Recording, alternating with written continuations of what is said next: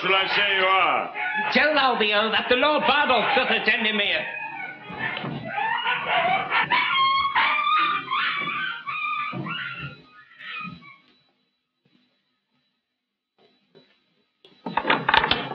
His lordship is walked forth into the orchard. It pleases your honour not but at occasion he himself will answer.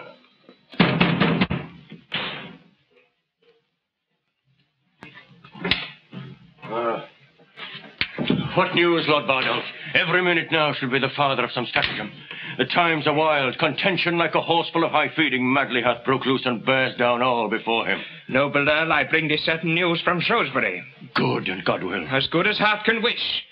The king is almost wounded to the death, and in the fortunes of my lord your son, Prince Harry, slain outright. Both the Blunts killed by the hand of Douglas. Young Prince John and Westmoreland and Stafford fled the field.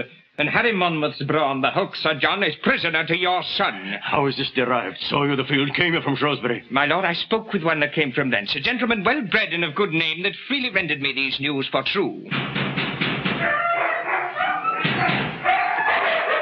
Here comes my servant Travers, whom I sent on Tuesday last to listen after news.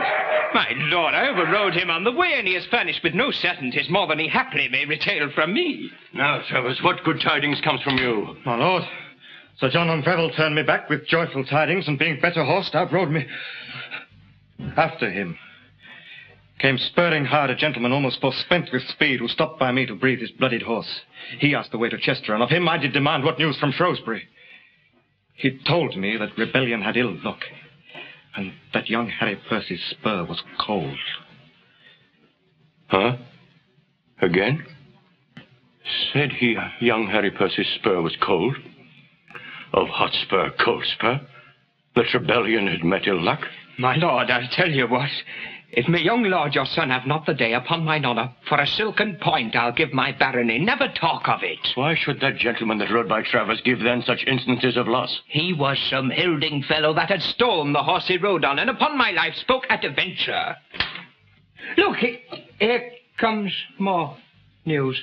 Yea, this man's brow, like to a title leaf, foretells the nature of a tragic volume. Say, Morton, didst thou come from Shrewsbury? I ran from Shrewsbury, my noble lord, where hateful death put on his ugliest mask to fright our party. How doth my son and brother? Thou tremblest, and the whiteness in thy cheek is apter than thy tongue to tell thy errand. This thou wouldst say, your son did thus and thus, your brother thus. So fought the noble Douglas, stopping my greedy ear with their bold deeds. But in the end, to stop mine ear indeed, thou hast a sigh to blow away this praise, ending with brother, son, and all are dead. Douglas is living, and your brother, yet. But for my lord your son,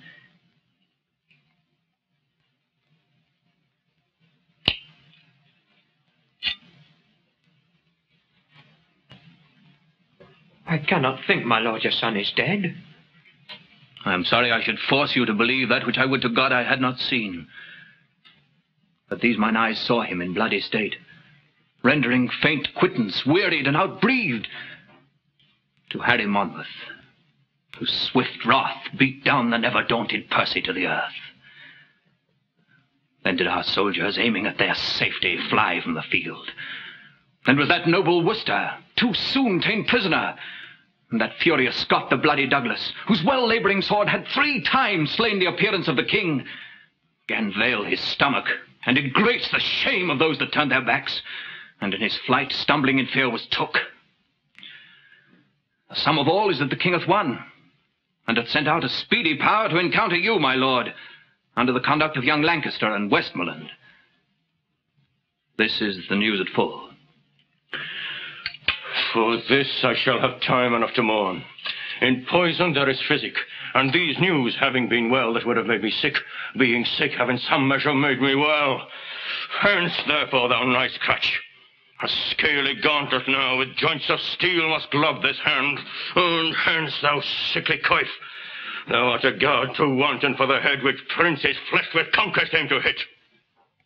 Now bind my brows with iron, and approach the rugged star that time and spite dare bring to frown upon the enraged humble. Trained passion doth you wrong, my lord. Sweet earl, divorce not wisdom from your honour. The lives of all your loving complices lean on your health. The which of you give o'er to stormy passion must perforce decay. We all that are engaged to this loss knew that we ventured on such dangerous seas that if we wrought out life 'twas 10 to 1. And yet we ventured for the game proposed, choke the respect of likely peril feared, and since we are o'erset, venture again. Come, we will all put forth body and goods. 'Tis more than time. And my most noble lord, I hear for certain and do speak the truth. The gentle Archbishop of York is up with well-appointed powers. He is a man who with a double surety binds his followers. My lord, your son had only but the corpse, but shadows and the shows of men to fight. For that same word, rebellion, did divide the action of their bodies from their souls. And they did fight with queasiness, constrained, as men drink potions, that their weapons only seemed on our side, but for their spirits and souls, this word rebellion had froze them up, as fish are in a pond. But now the bishop turns insurrection to religion. Supposed sincere and holy in his thoughts, he's followed both with body and with mind, and doth enlarge his rising with the blood of fair King Richard, scraped from Pomfret stones, derives from heaven his quarrel and his cause, tells them he doth bestride a bleeding land, gasping for life under great Bolingbroke, and more and less do flock to follow him.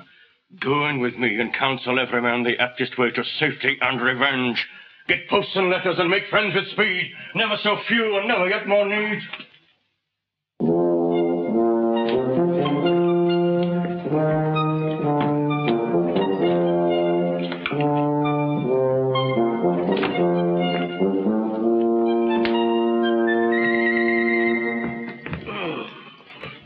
Sinner, you giant, what says the doctor to me water? He said, sir, the water itself was a good, healthy water, but for the party that owed it, he might have more diseases than he knew for. Men of all sorts take a pride to gird at me. The brain of this foolish compound clay man cannot invent anything that tends more to laughter than I invent or is invented on me. I am not only witty in myself, but the cause that wit is in other men. I do here walk before thee like a sow that hath overwhelmed all her litter but one. If the prince put thee in my company for any other reason but to set me off, then I am much mistaken. Thou horse and mandrake, thou'rt fitter to wear in me cap than to wait at me heels. I was never manned by an agate till now, but I will set thee neither in gold nor silver, but in vile apparel, and send thee back to thy master for a jewel. What said Master Dumbleham about the satin for me short cloak and slops? He said, sir, should procure him better shorts and Bardolph. He would not take his bond and yours. He'd like not the security. Let him be. Damn, like the glutton, may his tongue be hotter. A horse on a hit of hell. A rascal, yea, forsooth, knave, to bear a gentleman in hand and then to stand upon security. I had rather they put ratsbane in my mouth than to offer to stop it with security. Where's Bardolph? He's gone into Smithville to buy your worship a horse. I bought him at Paul's, and he'll buy me a horse at Smithfield. If I could find me a wife in the stews, I were manned, horsed, and wived. Chief Justice, make way. Oh, here comes the nobleman that committed the prince, strangling him about. Stay close, I will not see him. What's he that goes there? Falstaff, and please your lordship. He that is in question about the robbery. Hey, my lord. But he has since done good service at Shrewsbury, and as I hear, is now going with some charge to the Lord John of Lancaster. What, to York? Call him back again. Sir John Falstaff. Boy, tell him I'm deaf. You must speak louder. My master is dead. I'm sure he is to the hearing of anything good. Go pluck him by the elbow. I must speak with him. Sir John. What? A young knave and beg?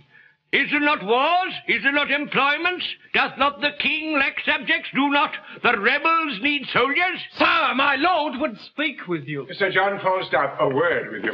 My noble Lord God, give your lordship good time of day. Sir John. I am glad to see your lordship. I heard say your lordship was sick. I trust that your lordship goes abroad upon advice. Your lordship, although not clean past your youth, hath yet some savour of age in you, some relish of the saltiness of time. And Sir John. I humbly beseech your lordship to have a reverent care of your health. Sir John, I sent for you before your expedition to Shrewsbury. By your leave, your lordship, I understand that His Majesty hath I talk returned not of His with Majesty. I some would not grievance from Wales. Yes. This is, I believe, the news, moreover, that His Highness has fallen into this same horse and apoplexy. Well, God mend him. This apoplexy, as I take it, is a kind of lethargy, a thickening of the blood, Oh, a what do you horse mean and of it? tingling. It It hath its origin in much grief, in study and in perturbation of the brain. I have read the causes of his effects in Galen. It is a kind of deafness. Well, I think you have fallen into the disease, for you hear not what I say to you. Very well, my lord, very well. Say rather, my lord, by your leave, it is the disease of not listening, the malady of not marking, that I am troubled withal. Well, the truth is, Sir John, you live in great infamy. Well, he that buckles him in my belt cannot live in less. Your means is very slender, your waist great. I would it were otherwise. I would my means were greater and my waist slender. You have misled the youthful prince. The young prince hath misled me. I am the fellow with the big belly, and he my dog. Well, I'm loath to gall a new-healed wound.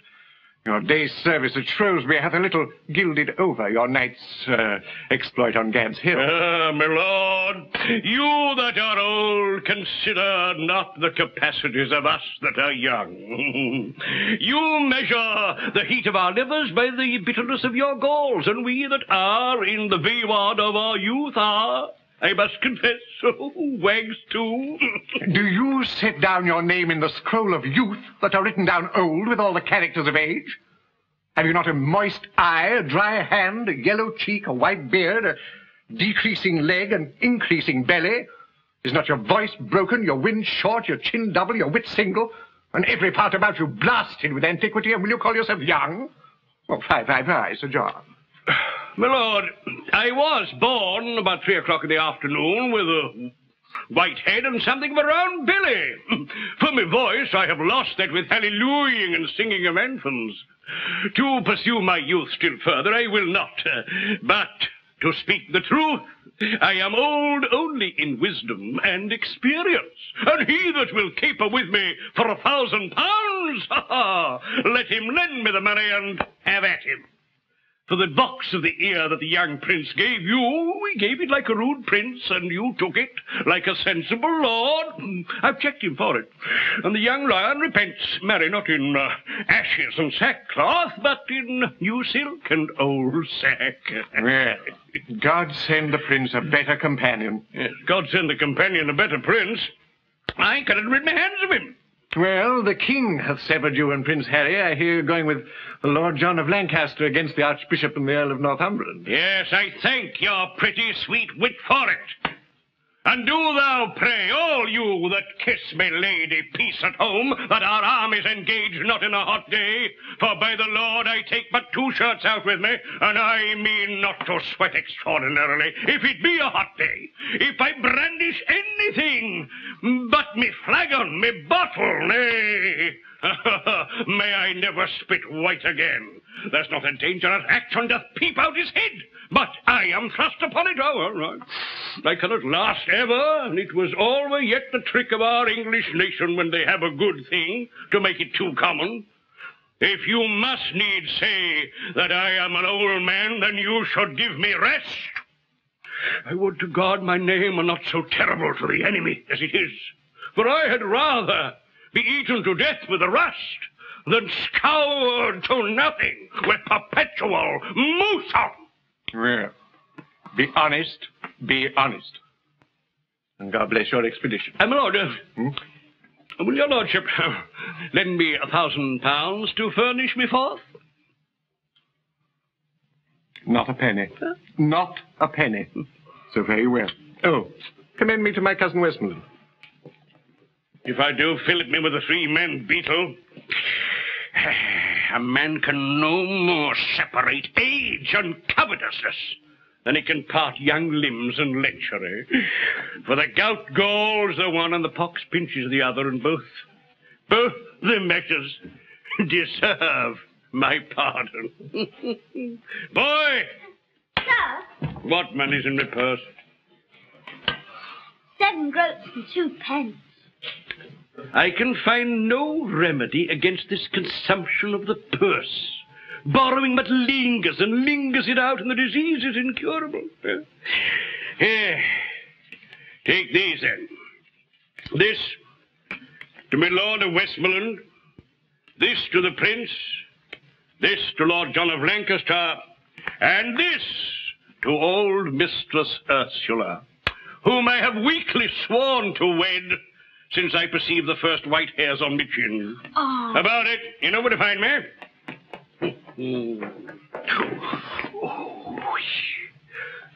Pox on this gout, or a gout on this pox, for one or the other plays the rogue with me great toe. Oh, 'tis no matter. If I do halt, I have the wars for me colour, and me pension shall seem the more reasonable. A good wit will make use of anything. I will turn diseases to commodity.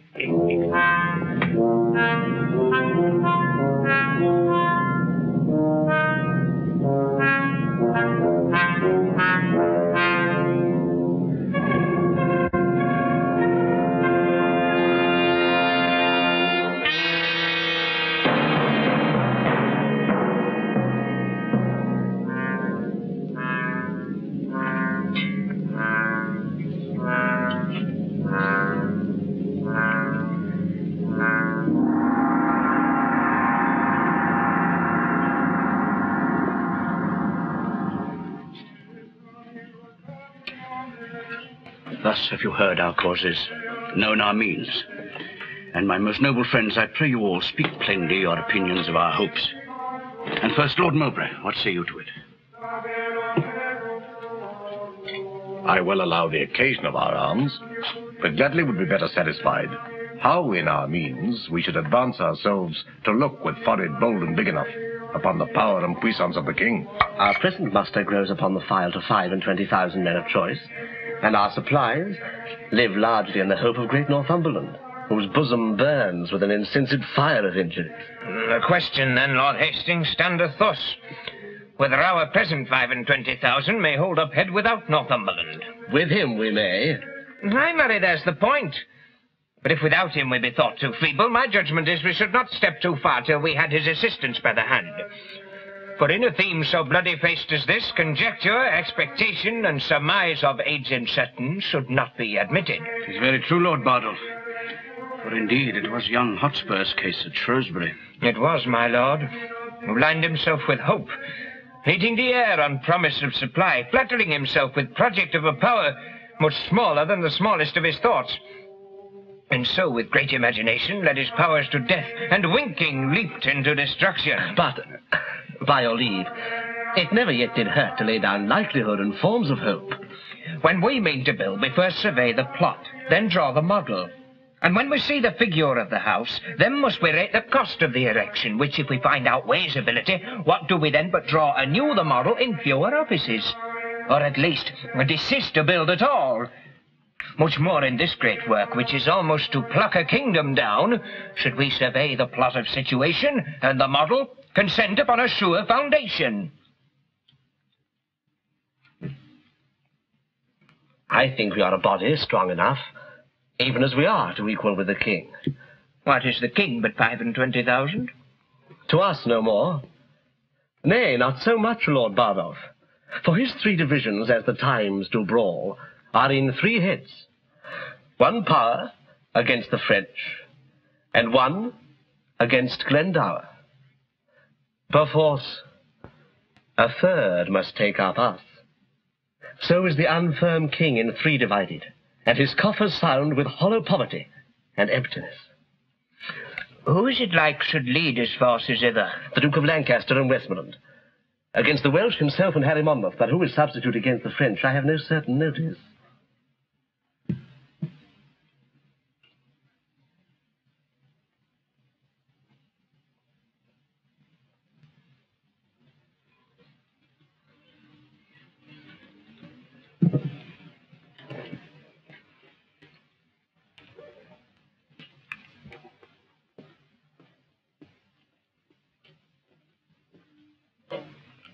Let us on, and publish the occasion of our arms.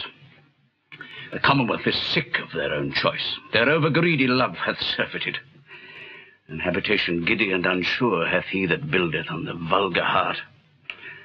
O thou fond many, with what loud applause didst thou beat heaven with blessing Bolingbroke, before he was what thou wouldst have him be. And being now trimmed in thine own desires, thou beastly feeder art so full of him that thou provokest thyself to cast him up. So, thou common dog, didst thou disgorge thy glutton bosom of the royal Richard, and now thou wouldst eat thy dead vomit up and howlst to find it. What trust is in these times? They that when Richard lived would have him die are now become enamoured on his grave. Thou that threwst dust upon his goodly head, when through proud London he came sighing on after the admired heels of Bolingbroke, cries now, O earth, yield us that king again, and take thou this. Oh, thoughts of men accursed. Past and to come seems best. Things present, worst. Shall we go draw our numbers and set on? Our time subject, and time bids be gone.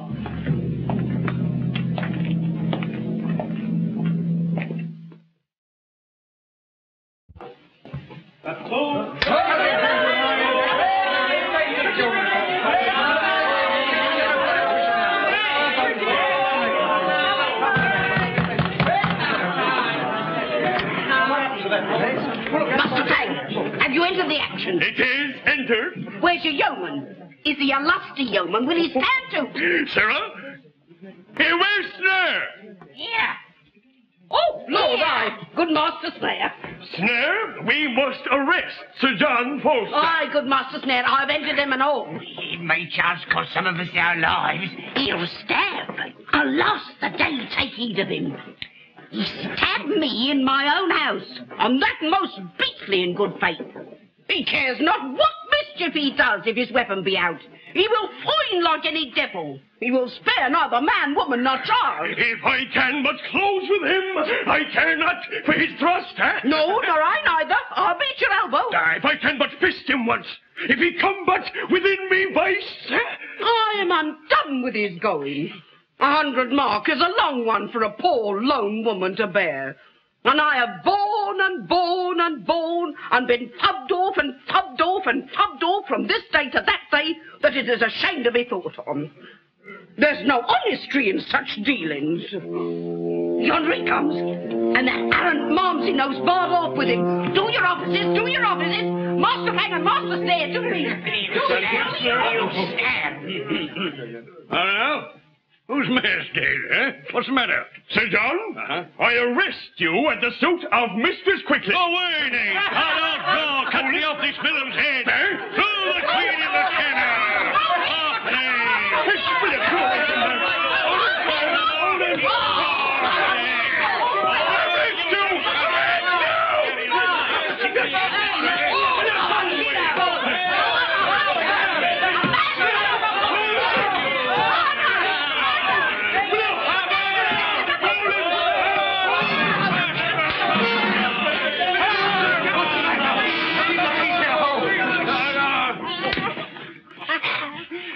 My lord, be good to me.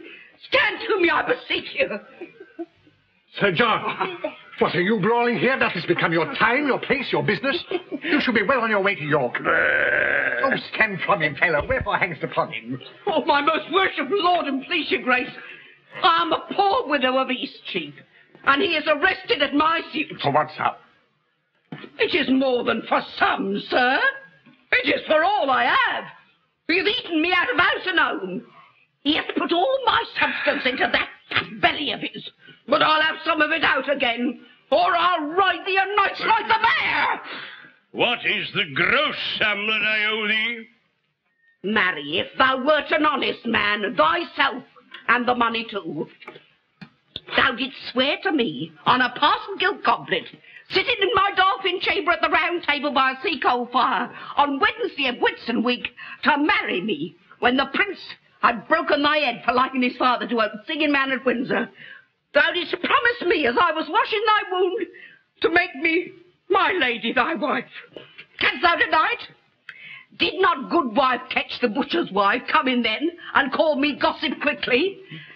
Coming in to borrow a mess of vinegar, telling us that she had a good dish of prawns, whereby you did desire to eat some, whereby I told you there was ill for a green wound. And didst thou not, when she was gone downstairs, bid me to be no more familiarity with such poor people, saying that ere long they should call me madam? And didst thou not then kiss me and bid me fetch thee 30 shillings? I put thee now to thy book, oh, deny it if thou canst. My lord, this is a poor, mad soul, and she says up and down the town that her eldest son is like you. She hath been in good case, but the truth is poverty hath distracted her. But for these foolish officers, I pray you, that I may have redress against them. Sir John, I'm well acquainted with your manner of wrenching the true cause the false way. Pay her the money you owe her, and unpay the villainy you have done. The one you may do with sterling money, and the other with current repentance.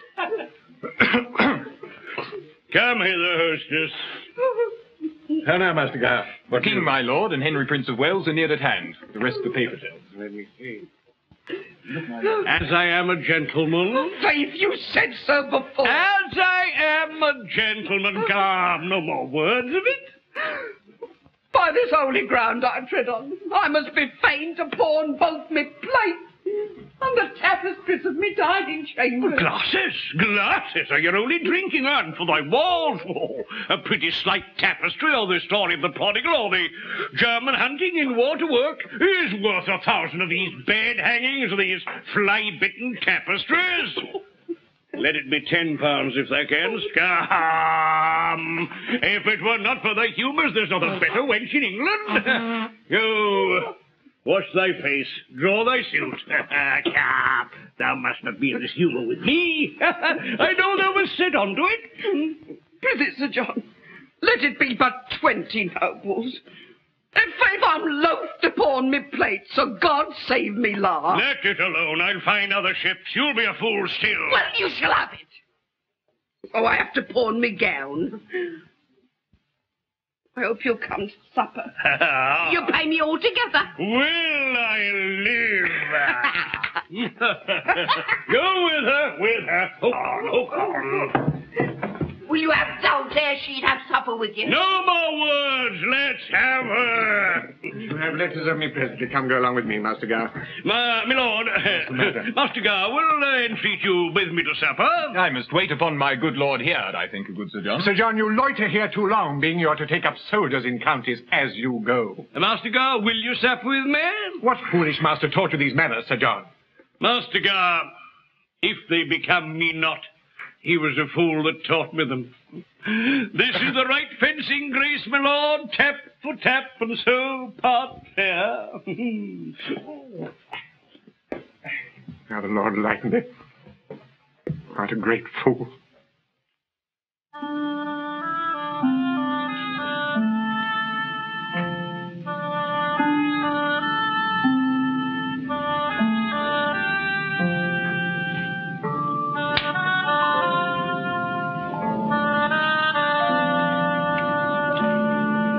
Prithee, loving wife and gentle daughter, give even way unto my rough affairs.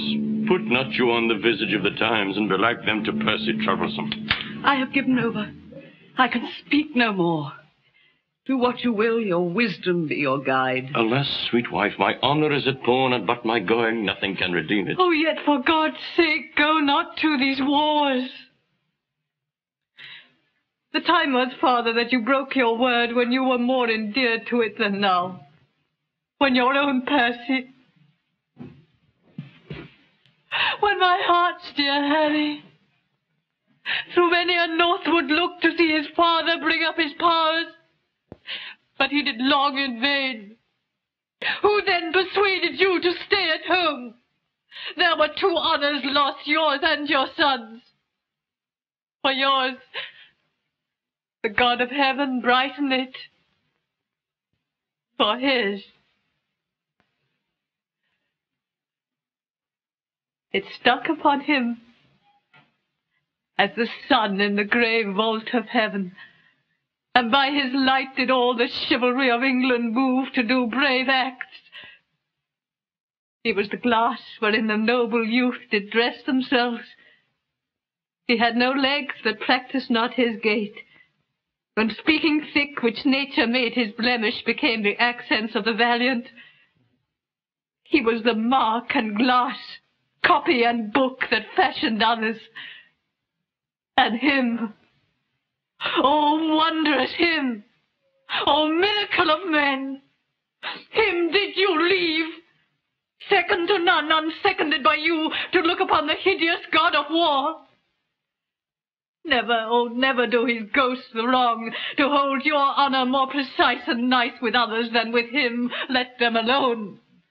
The marshal and the archbishop are strong. And my sweet Harry had but half their numbers. Today might I, hanging on Hotspur's neck, have talked of Monmouth's grave. Shrew your heart, fair daughter, you do draw my spirits from me with new lamenting ancient oversights.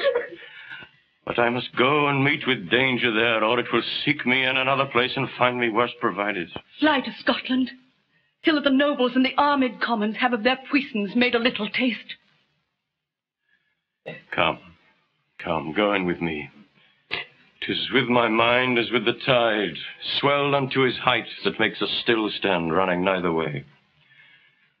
Fain would I go meet the archbishop, but many thousand reasons hold me back.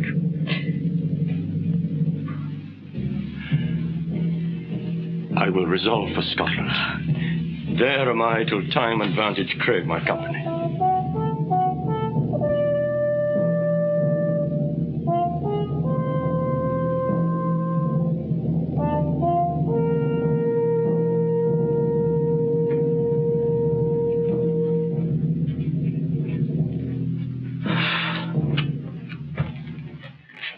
Before God, I'm exceeding weary.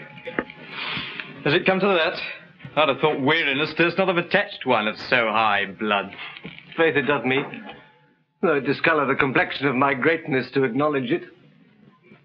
Doth it not show vilely in me to desire small beer? Our prince should not be so loosely studied as to remember so weak a composition. Why then belike my appetite was not princely got, for by my troth, I do now remember that poor creature, small beer. Ah.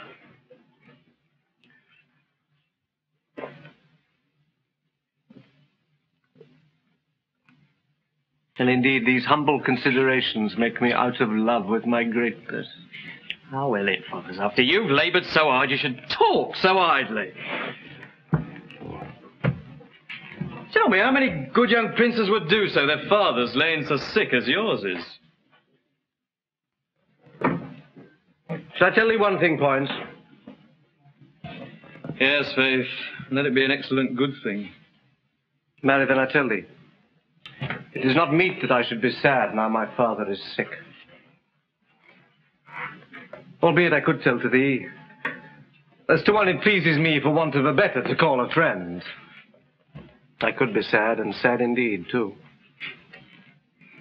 Very hardly upon such a subject. Now, by this hand, thou thinkst me as far in the devil's book as thou and Falstaff, for obduracy and persistency. Let the end try the man. But I tell thee,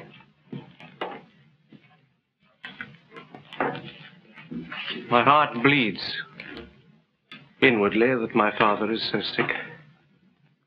And keeping such vile company as thou art hath, in reason, taken from me all ostentation of sorrow. The reason? What wouldst thou think of me if I should weep? Why, I'd think thee a most princely hypocrite. It would be every man's thought. And thou art a blessed fellow to think as every man thinks. Never a man's thought in the world follows the roadway better than thine. Every man would think me an hypocrite indeed. And what excites your most worshipful thought to think so? Well, because you've been so lewd, and so much engraft to Falstaff. And to thee.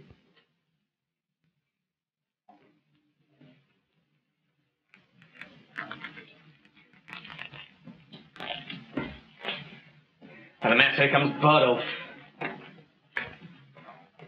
And the boy I gave Falstaff. He had him for me Christian, and look if the fat villain have not transformed him ape. Oh. God save your grace. And yours, most noble Bardolph. Oh, come, you pernicious ass. You bashful fool, must you be blushing?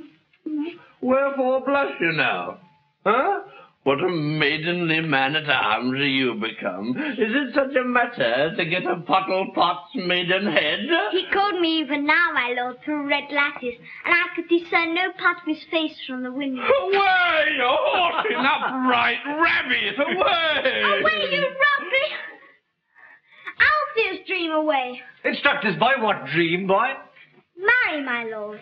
Althea dreamed she was delivered of a firebrand. Therefore, I call him her dream. The crown's worth of good interpretation. That's his boy. How does your master, Bardolph? Well, my lord, he hath heard of your graces coming to town, and here is a letter for you. Delivered with good respect. And how doth the mortal mass, your master? In bodily health, sir.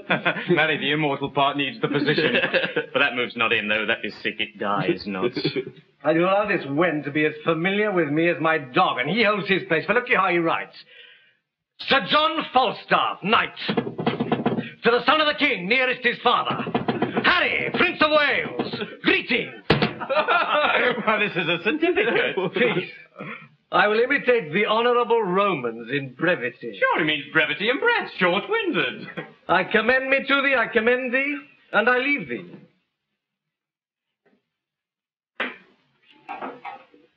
Be not too familiar with Poins, for he misuses thy favours so much that he swears thou art to marry his sister Nell. Repent at idle times as thou mayst, and so farewell.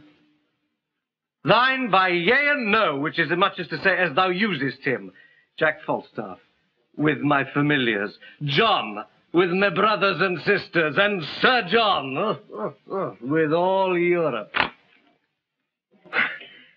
My lord, I'll steep this letter in sack and make him eat it. That's to make him eat 20 of his words. But you use me thus, Ned? Must I marry your sister? God said the wench no worse fortune, but I never said so.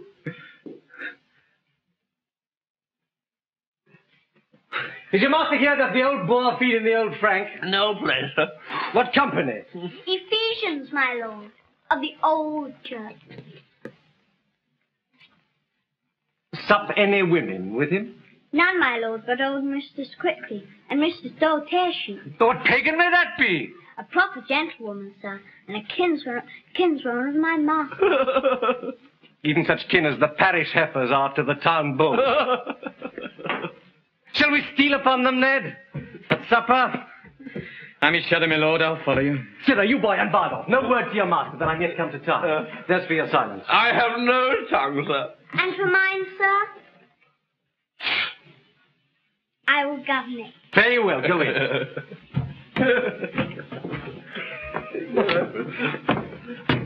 This Doltash, it should be some road. Warrant you. As common as the way between St. Albans and London. How might we see Falstaff bestow himself tonight in his true colours and not ourselves be seen, huh? Put on 2 leather jerkins and aprons and wait upon him at his table, like drawers. From a god to a bull, a heavy declension, that was Jove's case. From a prince to a princess, a low transformation, that shall be mine. For in everything, the purpose must weigh with the folly.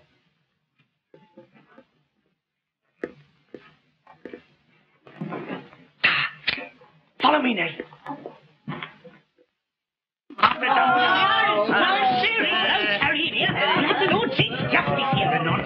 Come, gentlemen. Good night. Good night.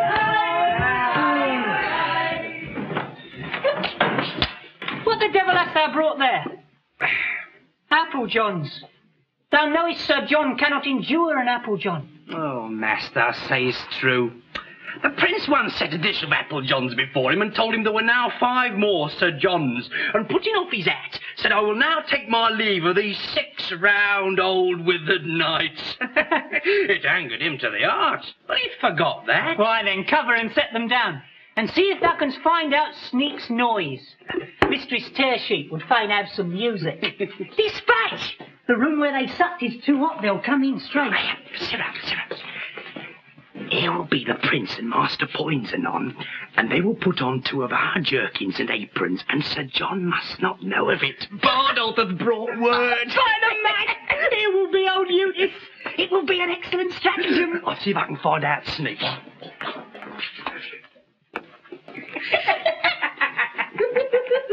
By my faith, sweetheart, methinks you are now in an excellent good temporality. Your pulsage beats as extraordinary as outward desire, and your colour, I warrant you, is as red as any rose. Aye, in good faith, Law. But in faith you've drunk too much canaries. And that's a marvellous searching wine, and perfumes the blood ere you can say, what's this? How do you now? Well, better than I was. Oh, well, that is well said. A good heart's worth gold. Look, here comes the John. When Arthur burst in court, empty the Jordan, and was a worthy king. And now, Mistress Doll. Sick. Oh. Of a calm, yeah, good faith. So is all are sick. If they be once in a calm, they are sick. Bloody rogue, is that all the comfort you have to give me? Oh, but troth, this is to the old fashion. You two never meet, but you fall to some discord. You're both in good truth as rheumatic as 2 dry toasts. You can neither the one bear with another's conformities. What the good year? One must bear. And that must be you. You are the weaker vessel, as they say, the emptier vessel. Can a weak, empty vessel bear such a huge, full hogshead? There's a whole merchant's venture of Bordeaux stuff in him. You have not seen a hulk better stuffed in the hold. Come, I'll be friends with ye, Jack. Thou art going to the wars, and whether I shall ever see thee again or no, as nobody cares. Sir, Ancient Pistol is below and would speak with you. Oh, hang him, swaggering rogue. Let him not come hither. 'Tis the foulest mouthed rogue in England. If he swagger, let him not come here. No, by my faith, I must live among my neighbours. I'll no swaggerers. I'm in good fame and name with the very best. Shut the door. There comes no swaggerers here. I've not lived all this while to have swaggering now. Shut the door, I pray you. No, dost thou... I hear. Sir John, I'll no swaggerers. Dost thou hear, hostess, it is men ancient? Silly pally, Sir John, never tell me. Your ancient swaggerer comes not in my doors. I was before Master Tisick, the deputy, the other day, and as he said to me, it was no longer ago than Wednesday last, i' faith. Neighbour, quickly, says he. Master Dunn, our minister was by then. Neighbour, quickly, says he, receive those that are civil, says he. For, says he, you're in an ill name. Now, he said so. I can tell whereupon. For, says he, you're an honest woman and well thought of. Therefore, take heed what visitors you receive. Receive, says he, no swaggering companions. There comes none here. Oh, you would bless you to hear what he said. No, I'll no swaggerers. He's no swaggerer, hostess. A tame cheater, he, a faith. You may stroke him as gently as a puppy greyhound. He'll not swagger with a Barbary hen if her feathers turn back in any show of resistance. Have him up, drawer. Cheater, call you him? I'll bar no honest man, my dawn, and no cheater. But I do not love swaggering, i' faith. I am the worst when one says swagger. Feel how I shake. Yes, I warrant you. Oh, so you do, hostess. Here. Do I? Oh, in good faith, do I? And it were an aspen leaf. I cannot bear swaggering. God save you, Sir John. Welcome, ancient pistol. Pistol, I do here charge thee with a cup of sack. Do thou discharge upon me hostess. I will discharge upon her, Sir John, with 2 bullets. She is pistol-proof, sir. You shall hardly offend her. Come, I'll drink no proofs nor no pistols. I'll drink no more than is good for me, for no man's pleasure. Then to you, Mistress Dorothy, I would charge you. Charge me, I scorn thee, scurvy companion. You low, base, rascally, cheating, lot-linen nature. Oh, away, you rascally rogue, you! I'm meat for your master. I know you, Mistress Dorothy. Away, you cut-purse rascal, you filthy bug! By this wine, I'll thrust my knife into your moulded chapel. If you play the saucy gaggle with me, away, you bottle-ale rascal, you! Yes, you basket-eared, tail-juggling, you!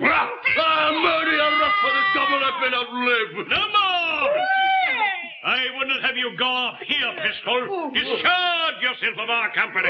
No! Good captain! Not here, sweet captain! You, captain, you slave for what? For tearing a poor old rough and a board here! Him, a captain! Hang him, row! He lives on mouldy stewed prunes and stale cake! Him, a captain! Praising, get down! Come hither, Mistress Dorothy. See how damn that fat! Sweet captain, be quiet. It's very late, you say. I prithee now aggravate your collar. These be good humours indeed. Shall pack horses and hollow pampered deeds of here, which cannot do but 30 miles a day, compare with Caesar, and with cannibals, and with Trojan Greeks? Nay, rather, damn them with King Cerberus, and let the world take wrong! Shall we fall foul for toys, Captain, these are bitter words. Be gone, good agent, this will grow to a brawl, and none. Die men like dogs, give crowns like pins. Have we not hiring here? My word, Captain, there's none such here. What the good do you think I would desire? No, Captain, go on. Be quiet. Then feed and be fat, my fair Callipolis. Come, give it a sack. Give us a song. Si fortunor mi tormente, spera tormi contente. Go on, say, thrust him down the stairs.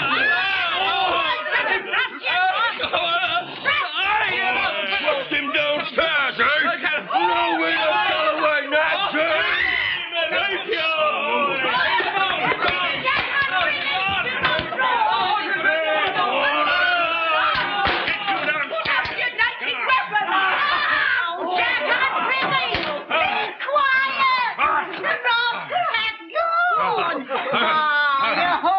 Little valiant villain. Are you not hurt in the groin? We thought he made a shrewd thrust at your belly. Have you thrust him downstairs? Yes, the rascal's drunk. You have hurt him, sir, in the shoulder. A rascal to defy me. Oh, you sweet little rogue, you. Oh, good. Poor ape, how thou sweatest. Come, let me wipe thy face. Come on, horse, and jostle ye. In faith, I love thee. Thou art as valorous of Hector of Troy, worth 5 of Agamemnon, and worth 10 of the 9 worthies. I am Fallon, yes. A rascally slave. I will toss the rogue in a blanket. Oh, do if thou darest for thy heart. If thou dost, I'll canvass thee between a pair of shrieks. Huh? The music has come, sir. Oh, let them play. Sit on me knee, doll. Oh, you wholesome little tidy Bartholomew, bopping you. When wilt thou leave fighting the days and foining the nights and begin to patch up thine own old body for heaven? Nay, good doll, do not speak like a death's head.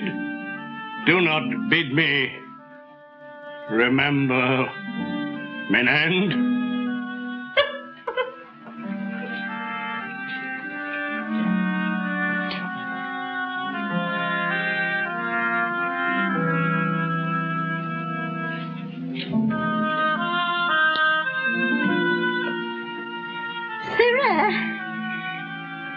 What humour's the prince of? Oh, a good fellow, young fellow, yes. He would have made a good pantler. He would have chipped bread well. They say Poins has a good wit. He a good wit? Hang him, baboon. His wit's as thick as Tewkesbury mustard. He hath no more conceit in him than in a mallet. Would not this knave of a wheel have his ears cut off? Let's beat him before his hall. Look whether the withered elder have not his poll clawed like a parrot. Is it not strange that desire should so many years outlive performance? Kiss me, doll. Saturn and Venus this year in conjunction. What says the almanac to that? By my troth, I do kiss thee most constantly. I am old. I am old. I love thee better than I love ere a scurvy young boy of them all. It grows late. Will to bed. Thou wilt forget me when I'm gone. By my troth, thou wilt set me a-weeping if thou sayest so. Francis, some sack! Out of the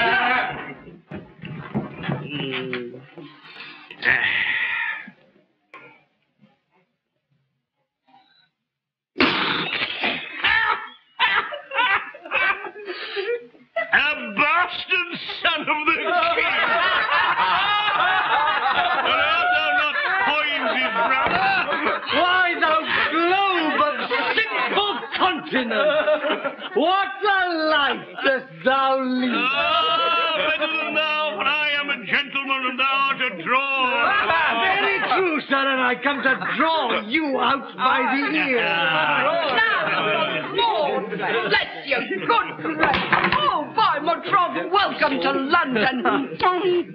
Now the Lord bless that sweet face of thine. Are you come from Wales? Thou horses, man, compound of majesty, by this corrupt blood and light flesh, thou art welcome. Why, you horse and candle, mind you, how vilely did you speak of me even now before this honest, virtuous, civil gentlewoman? Oh, now, God bless the kind heart of yours, and so she is, by my troth. Didst thou hear me? Yes. And you knew me, as you did when you ran away by Gad's Hill.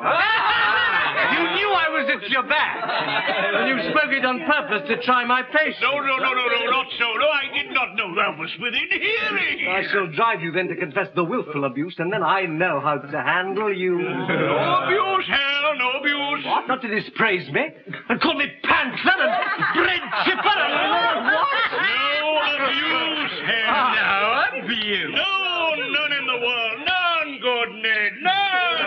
I did but dispraise him before the wicked, that the wicked might not fall in love with him, in the doing which I have done my part as a careful friend and a true subject, and his father is to give me thanks for it. But no abuse, hell, no, the world, no abuse, no. Who knocks aloud at door? Look to the door there, Francis. Ah, Peter, I know what news. The king, your father, is at Westminster, and there are 20 weak and weary posts come from the north. And as I came along, I met and overtook some dozen captains, bareheaded, sweating, knocked in at the taverns, asking every one for Sir John Falstaff. I haven't points, I feel me much to blame, so idly to profane the precious time. When tempest of commotion, like the south born with black vapours that begin to melt and drop upon our bare, unarmed heads. Give me my sword and cloak.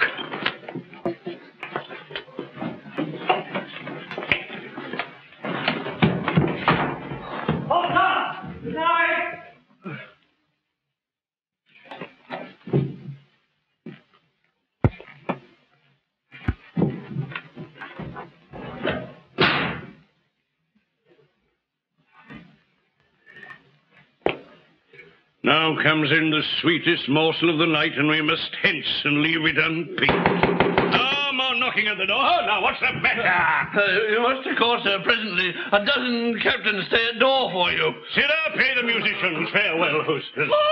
Farewell, dog. You may see now how men of merit are sought after. The undeservers may sleep, but the man of action is called on. Farewell, sweet wenches.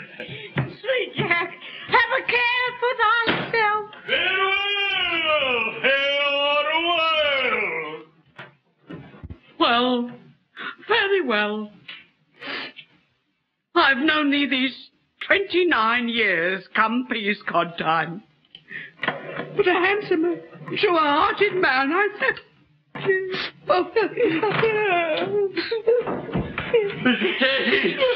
What's the matter? Bid Mr. Stacey come to my master. Oh! Run, doll, run! Run, good doll! Yea, will you come, doll? Oh.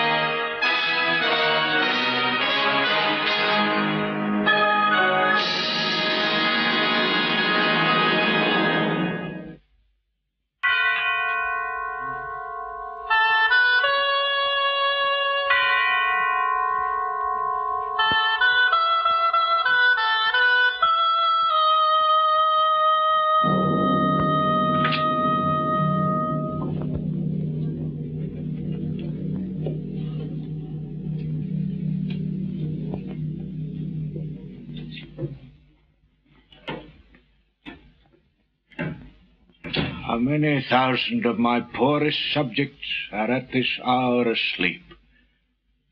O sleep, O gentle sleep, nature's soft nurse, how have I frighted thee, that thou no more wilt weigh my eyelids down, and steep my senses in forgetfulness. Why, rather, sleep. Liest thou in smoky cribs upon uneasy pallets stretching thee, and hushed with buzzing night flies to thy slumber, than in the perfumed chambers of the great, under the canopies of costly state, and lulled with sounds of sweetest melody. O thou dull god, why liest thou with the vile in loathsome beds, and leav'st the kingly couch a watch-case or a common larum bell? Wilt thou, upon the high and giddy mast, seal up the ship-boy's eyes, and rock his brains in cradle of the rude imperious surge, and in the visitation of the winds, who take the ruffian billows by the top, curling their monstrous heads, and hanging them with deafening clamours in the slippery clouds that with the early death itself awakes? Canst thou, O partial sleep, give thy repose to the wet sea-boy in an hour so rude? And in the calmest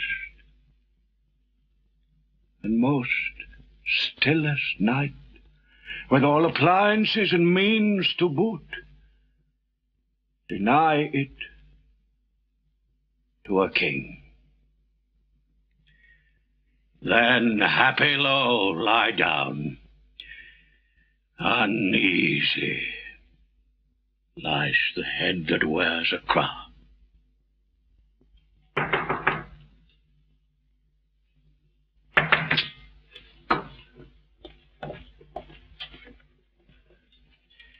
Many good morrows to your majesty. Is it good morrow, lord? It is 2 o'clock and past. Why then, good morrow to you all, my lords. Have you read all the letters that I sent you? We have, my liege. My lord Northumberland will soon be cooled. Oh, God, that one might read the book of fate, and see the revolution of the times make mountains level. 'Tis not 10 years gone since Richard and Northumberland, great friends, did feast together, and in 2 years after were they at wars. It is but 8 years since, when Richard, with his eye brimful of tears, did speak these words, now proved a prophecy. Northumberland, thou ladder by the which my cousin Bolingbroke ascends my throne, though then, God knows, I had no such intent. The time shall come, thus did he follow it. The time will come that foul sin gathering head shall break into corruption, and so went on, foretelling this same time's condition and the division of our amity. They say the bishop and Northumberland are 50,000 strong. Is it your grace to go to bed? On my soul, my lord, the powers you already have sent forth shall bring this prize in very easily. To comfort you the more, I have received a certain instance that Glendower is dead. These unseasoned hours perforce must add unto your sickness. I will take your counsel.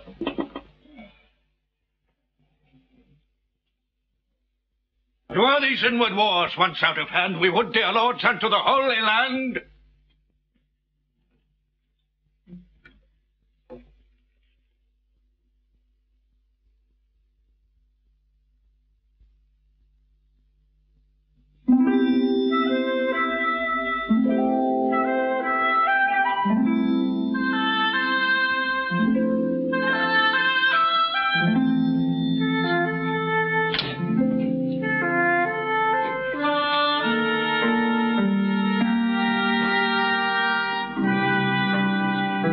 Come on, come on, come on. Give me your hand, sir. Give me your hand, sir. Oh, oh, oh. An early stirrer by the road. And how doth my good cousin Silas? Oh, good morrow, good cousin Shallow. And how doth my cousin your bedfellow? And your fairest daughter and mine, my goddaughter Ellen? Oh, Eliza, a black owl, cousin Shallow. Right, yea, and nay, sir, I dare say my cousin William has become a good scholar. He is at Oxford still, is he not? Indeed, sir, to my cost. I must send to the Inns of Court shortly.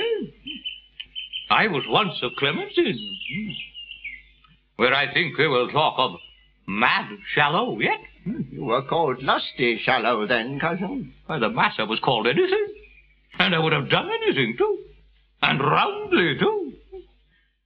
There was I, little John Doit of Staffordshire, Black Jock Barnes, Francis Pickbone, Will Squeal, a Cotswold man.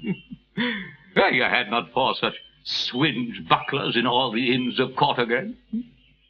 And I may say to you, we knew where all the owner rovers were, and had the best of them at commandment. And then was Jack Falstaff, now Sir John, a boy, and page to Thomas Mowbray, Duke of Norfolk. This Sir John, cousin, that comes hither and on about soldiers. The same, Sir John, the very same. I see him break Scoggins' head at the court gate when it was a crack, not thus high. And the same day did I fight with one Samson Stockfish, a fruiterer, behind Gray's Inn. The days that I have seen. To see how many of my old acquaintance are dead. We shall all follow, cousin. Yes, certain. Oh, very sure, very sure, very sure. Death, as the psalmist said, is certain to all. All shall die. Oh, a good yoke of bullocks now at Stamford Farm. By my troth, I was not there. Death is certain.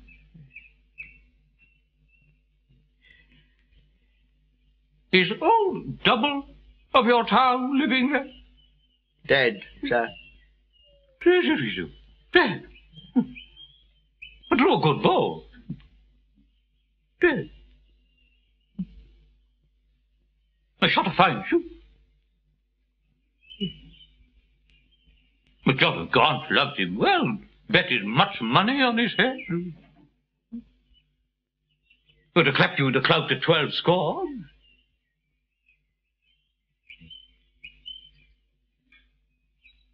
Oh, a score of ewes now. And is all Double dead? Oh, here comes to us Sir John Falstaff's men, as I think. Good morrow, honest gentlemen. I beseech you, which is Justice Shallow? I am Robert Shallow, sir. What is your good pleasure with me? My captain, sir, commends him to you. My captain, Sir John Falstaff. How doth the good knight? May I ask how my lady, his wife, doth? Pardon, sir. A soldier is better accommodated than with a wife. Yes, it is very well said, Face. Oh, it is very well said indeed, too. Better accommodated. It is good indeed, is it? Yes.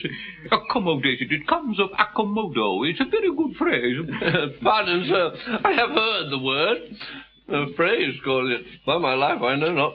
The phrase. I will maintain the word with my sword to be a soldier-like word. A word of exceeding good command. I am accommodated. That is, when a man is, as they may say, accommodated, or when a man is being whereby he may be thought to be accommodated, which is an excellent thing. Yes, it is very just. Oh, look, here comes good Sir John. Here comes good Sir John. Oh, give me your hand. Give me your worship's good hand. Oh, that's wrong. You like very well, and you bear your years very well. Welcome, good Sir John. Well, I am indeed glad to see thee, good Master Robert Shallow. Master Shawcards, I think? No, Sir John, it is my cousin Silence in commission with me. Oh, good Master Silence, it well befits thou shouldst be of the peace. Your good worship is welcome. Aye,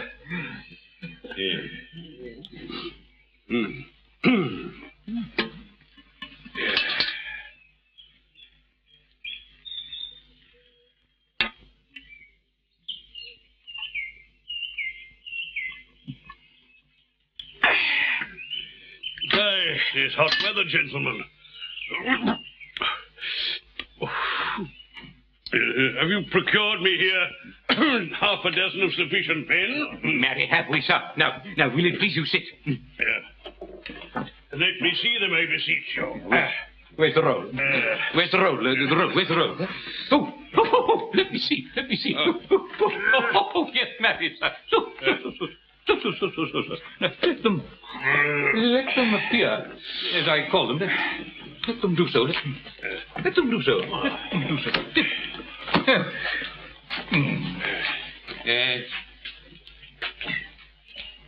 Right, Moldy. Where's Moldy? Here, I face you. What think you, Sir John? He's a good-limbed fellow, young, strong, and a good friend. Thy name, Moldy? Yeah, Just the more time thou would use. Excellent effect.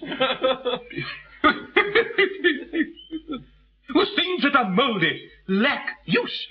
Oh, it's well said, Prick him. I was pricked well enough before, and you could have let me alone. My old dame will be undone now for want to do her husbandry and her drudgery. You need not to have pricked me. There are other men fitter to go out than I. Go to, Moldy, thou shalt go. Moldy, it is time you were spent. Spent? Peaceful, stand aside. No, where you are. Simon Shadow. Oh, Mary, let me have him to sit under. He's like to be a cold soldier. Where's Shadow? Here, sir. Well, Shadow, whose son art thou? My mother's son, sir. Thy mother's son, like enough. And thy father's Shadow? Do you like him, Sir John? Oh, Shadow will serve for summer. Prick him. We have a number of shadows to fill up the muster book. Thomas, what? Where's he? Here, sir. Thy name what? Yes, sir. That's a very ragged one. Shall I prick him down, Sir John? 'Twas superfluous. His apparel is built upon his back. The whole frame stands upon pins. Oh, I prithee prick him no more. You can do it, sir. You can do it. I commend you well. Francis Feeble? Yes, sir. What trade art thou, Feeble? A woman's tailor, sir. Shall I prick him, sir? You may, if he be a man's tailor to prick you. Well, wilt thou make as many holes in an enemy's battle as thou hast done in a woman's petticoat? I will do my good will, sir. You can have no more. Well said, woman's tailor, well said, courageous Feeble. Thou wilt be as valiant as the wrathful dove or the most magnanimous mouse. Prick me the woman's tailor. I would that Wart might have gone, sir. I would that thou hadst been a man's tailor, that thou mightst have mended him and made him fit to go. Let that suffice, most forcible Feeble. It shall suffice. I am bound to thee, Reverend Feeble. Who's next? Peter Bullcalf. Mary, let us see Bullcalf. Here, sir. Oh, my God, here's a likely fellow. Come, prick me, Bullcalf, till he roars again. Oh, Lord, good my lord, Why Captain. dost thou roar before thou art pricked? Oh, Lord, sir, I am a diseased man. Oh, what disease hast thou? A horse and cold, sir. A cough. Which I caught from ringing in the king's affairs upon his coronation day, sir. Oh, thou shalt to the wars in a gown. We will have away thy cold, and I will take such measure that thy friend shall ring for thee. Is here all? Oh, here are 2 more calls than your number, sir. You must have but 4, yes, sir. And so I pray you go in with me to dinner. Well, I will go drink with you, but I cannot tarry dinner. Sir John. I am glad to see thee by me troth, Master Shallow. Oh, Sir John, do you remember when we lay all night in the windmill in St. George's Field? Oh, no more of that, Master Shallow, no more of that. It was a merry night.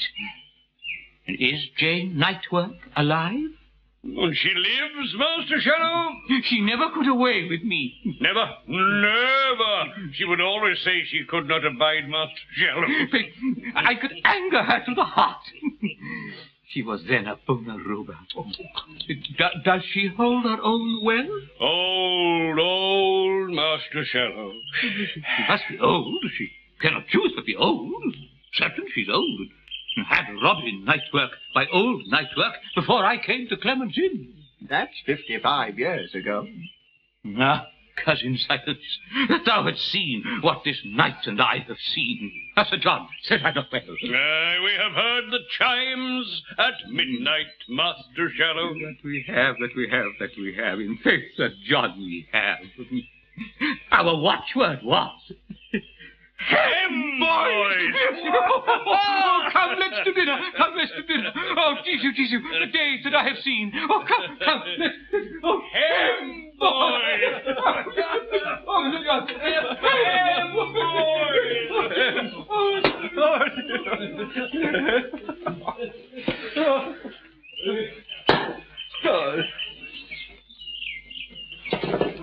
boys! Good Master Corporate Bardolph, stand, my friend.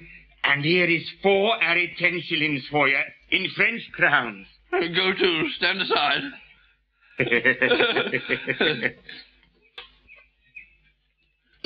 Good Master Corporal, for my old dame's sake, stand, my friend. She has nobody to do anything about her when I am gone. She is old and cannot help herself. You shall have 40, sir. Go to, stand aside.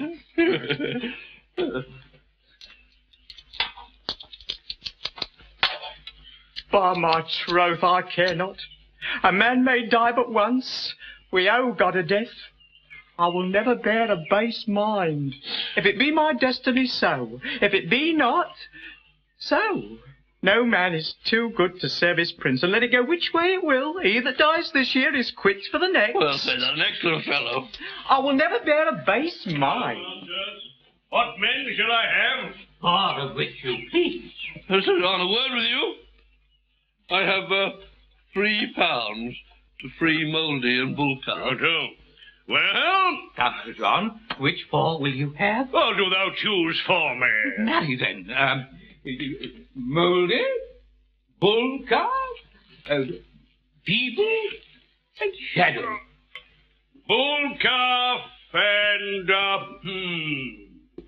Well, for thy part, Mouldy, stay at home till you are past service. And for you, Bullcalf, grow until you come unto it. I will none of you. But, Sir John, now, do not yourself wrong. These are your likeliest men, and I would have you served with the best. Will you tell me, Master Shallow, how to choose a man? Care I for the limbs, the thews, the stature, the bulk and bigger semblance of a man? Not so. Give me the spirit, Master Shallow. Here's what. Now you see what a ragged appearance it is, but he will charge you and discharge you with the motion of a pewterous hammer. Bardolph, put me a caliber into Wart's hand. Wart! Travers!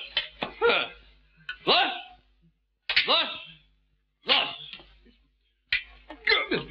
He is not his craft's master. He does not do it right. I remember at Mile End Green, when I lay at Clement's Inn. I was then Sir Dagonet in Arthur's show. Now, there was a little quiver fella, and he would manage his piece thus. Now, he would about, and he would about, and he would come you in, and he would come you in, and tap, would I say, and a bounce would I say, and away again with a go, and away again with a come, and a bounce with a...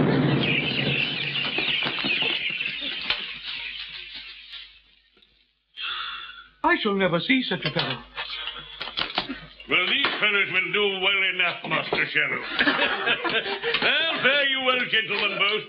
Good, Master Silence. I will not use many words with you. I thank you. I must 1,000 miles tonight. It seems but after 12. Pardon. March the men away. God preserve you, Sir John. The Lord bless you. God send us peace. Fare you well, gentlemen.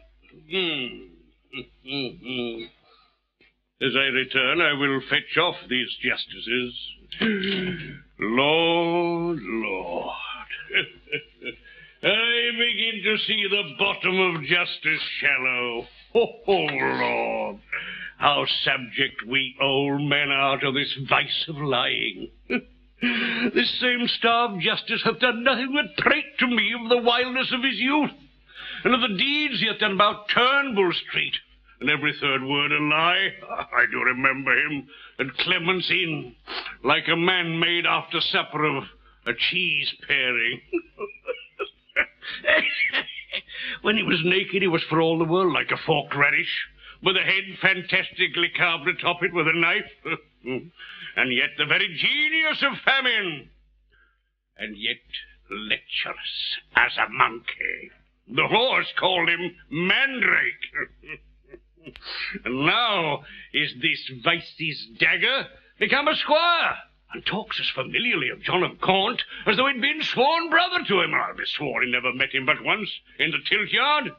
Then he burst his head for crowding in among the marshal's men. I saw it. I told John of Gaunt that he beat his own name. You might have crammed him and all his apparel into an eelskin. The case of a treble hautboy were a mansion for him, a court. And now hath he land and beefs.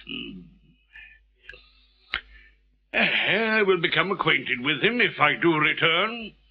It shall go hard, but I will make him the philosopher's tombstones to me. If the young dace be a bait for the old pike, I see no reason in the law of nature, but I may snap at him, or at time's shape. And there, an end.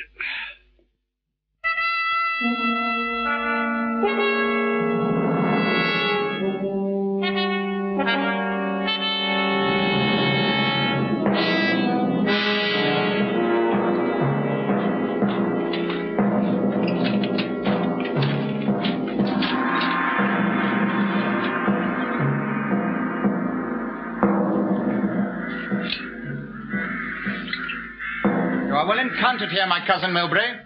Good day to you, my gentle Lord Archbishop, and so to you, Lord Hastings, and to all. My Lord of York, it better showed with you when that your flock, assembled by the bell, encircled you to hear with reverence your exposition on the holy text, than now to see you here, an iron man, talking, cheering her out of rebels with your drum, turning the word to sword and life to death. Good my Lord of Lancaster, I am not here against your father's peace. The time, disordered, doth in common sense cloud us and crush us to this monstrous form, whose dangerous eyes may well be charmed asleep with grant of our most just and right desires. If not, we ready are to try our fortunes to the last man. And though we here fall down, we have supplies to second our attempt. If they miscarry, theirs shall second them. You are too shallow, Hastings, much too shallow to sound the bottom of the after times. Please it your grace to answer them directly, how far forth you do like their articles. I like them all, and do allow them well, and swear here by the honour of my blood, my father's purposes have been mistook. My lord, these griefs shall be with speed redressed. Upon my soul, they shall. If this may please you, discharge your power unto their several counties, as we will ours. And here, between the armies, let's drink together, friendly and embrace, that all their eyes may bear those tokens home of our restored love and amity. I take your princely word for these redresses. I give it you, and will maintain my word. And hereupon I drink unto your grace.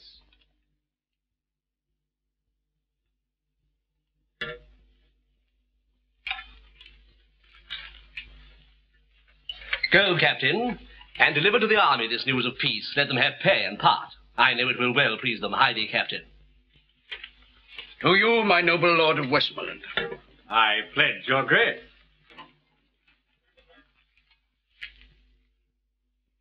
And if you knew what pains I have bestowed to breed this present peace, you would drink freely. But my love to ye shall show itself more openly hereafter. I do not doubt you. I am glad of it. Health to my lord and gentle cousin, Mowbray. You wish me health in very happy season, for I am on the sudden something ill. Believe me, I am passing light in spirit. The word of peace is rendered. Hark how they shout. This had been cheerful after victory. Now, peace is of the nature of a conquest, for then both parties nobly are subdued, and neither party loser. Go, my lord, and let our army be discharged too. I trust, lords, we shall lie tonight together. Now, cousin, wherefore stands our army still? The leaders, having charged from you to stand, will not go off until they hear you speak. They know their duties. My lord, our army is dispersed already. Like youthful steers unyoked they took their course, east, west, north, south. Or like a school broke up, each hurries towards his home and sporting place. Good tidings, my Lord Hastings, for the which I do arrest thee, traitor, of high treason. And you, Lord Archbishop, and you, Lord Mowbray, of capital treason I arrest you both. Is this proceeding just and honourable? Is your assembly so? Do you thus break your faith? I pawn thee none. I promised you redress of those same grievances whereof you did complain, which by mine honour I will perform, with the most Christian care. But for you, rebels, look to taste the due meat for rebellion and such acts as yours. Most shallowly did you these arms commence, fondly brought here and foolishly sentence. Some guard these traitors to the block of death, treason's true bed, and yield her up of breath.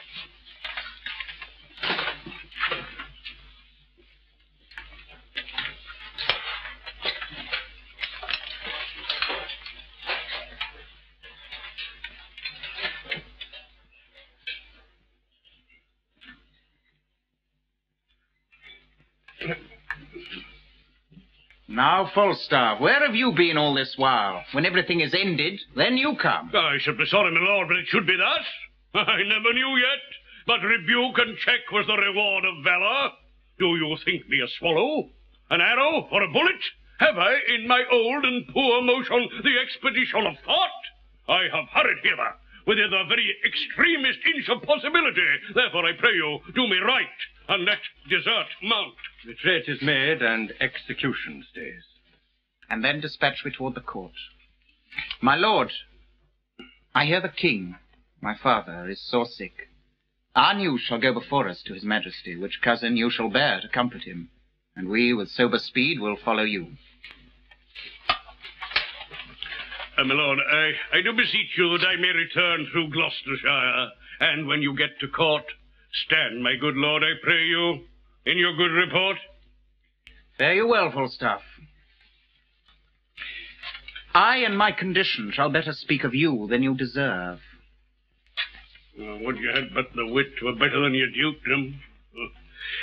Good faith. This same young sober-blooded boy doth not love me. Nah, not a man cannot make him laugh. But that's no marvel, he drinks no wine. There's never any of these demure boys come to any proof. Thin drinking doth so overcool their blood, and making many fish meals, that they fall into a kind of male green sickness. And then when they marry, they get wenches. They're generally cowards. Cowards and fools, which some of us should be too, if it were not for inflammation. A good sheriff's sack hath a twofold operation in it. It ascends me to the brain, dries me there, all the foolish and dull and crudy vapours that environ it, makes it apprehensive, quick, fugitive, filled with nimble, fiery and delectable shapes, which being transmitted to the mouth, the tongue, which is the birth, become excellent wit. A second property of your excellent sherris is the warming of the blood, which before cold and settled made the liver white and pale, which is the badge of pusillanimity and cowardice. But the sherris warms it and makes it course through the innards to the parts extreme. It illumineth the face, which, as a beacon, doth send out warning to all the rest of this little kingdom, man, to arm. And then all the vital commoners and inland petty spirits do muster with them all to their captain, the heart, who great and puffed up with this retinue doth any deed of courage. And this valor comes of sherris. So that skill in the weapon is nothing without sack, for that sets it at work. And learning but a hoard of gold kept by a devil until sack commences it and sets it in act and use. Hereof is it that Prince Harry is valiant. For the cold blood that he did naturally inherit from his father, he hath, like lean, sterile, and bare land, manured, husbanded, tilled, with excellent endeavour of drinking good and good store of fertile sherris, that he is become very hot and valiant. If I had 1,000 sons, the first humane principle I would teach them would be to forswear thin potations, and to addict themselves to sack.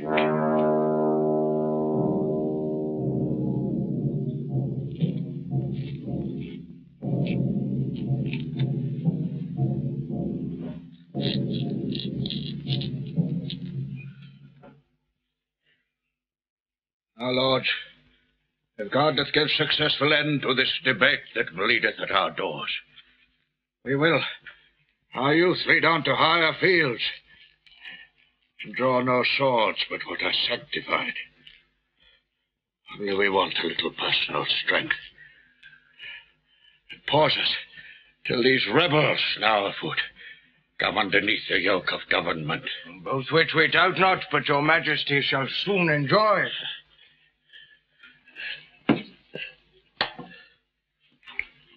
Humphrey, my son of Gloucester, where is the prince, your brother? I think he's gone to hunt, my lord. At Windsor. And how accompanied? I do not know, my lord. Is not his brother Thomas of Clarence with him? No, my good lord. He is in presence here. What would my lord and father? Nothing but well to thee, Thomas of Clarence. Perchance thou art not with the prince, your brother. Why art thou not at Windsor with him, Thomas? He is not there today. He dines in London. And how accompanied? Canst thou tell that? With Poins and other his continual followers.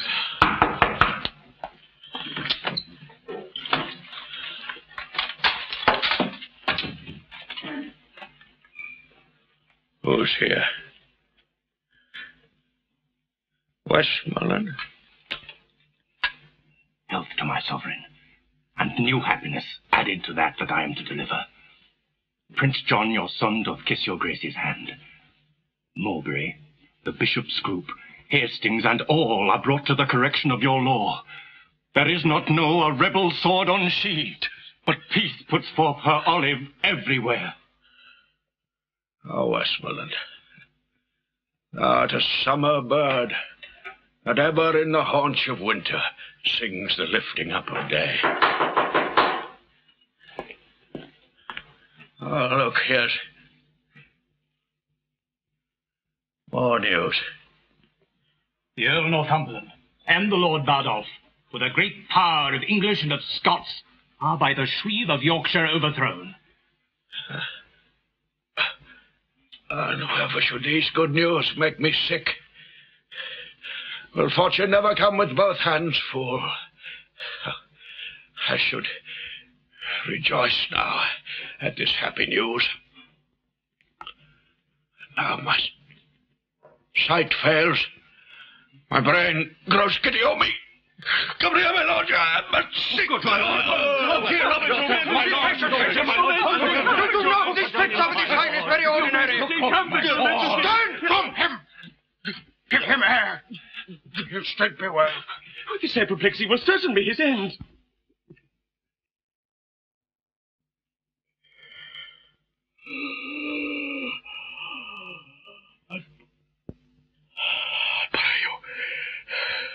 Take me up.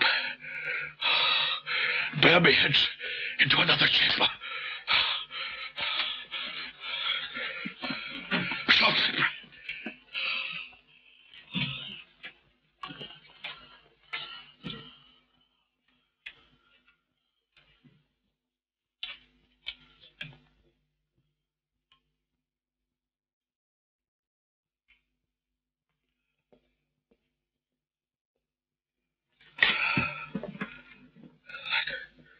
Let there be no noise made, my gentle friends,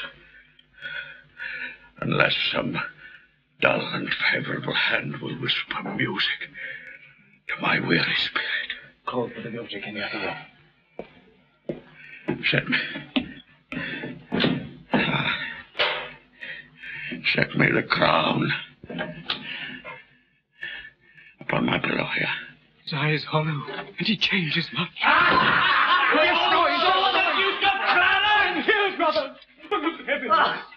Oh, now, rain within doors and none abroad.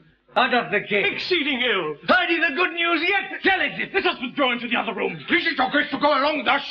No. I will sit and watch here by the king.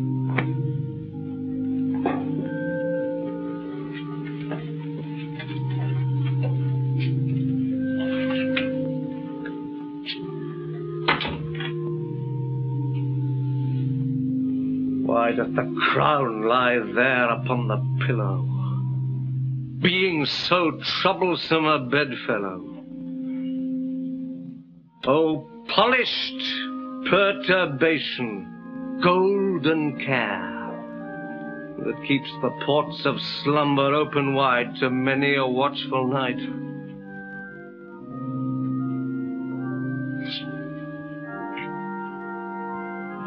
Sleep with it now. Yet not so sound or half so deeply sweet as he whose brow with homely biggin bound snores out the watch of night. O majesty, when thou dost pinch thy bearer, thou dost sit like a rich armor worn in heat of day, that scalds with safety.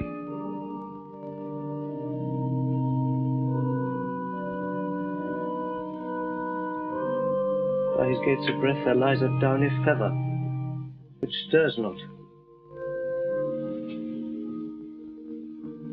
Did he suspire that light and wakeless down, perforce must move.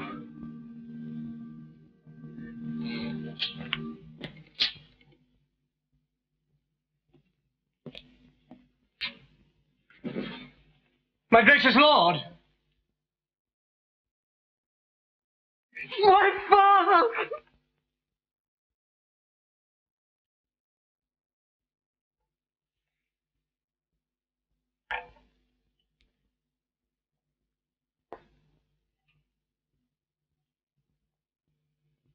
This sleep is sound indeed.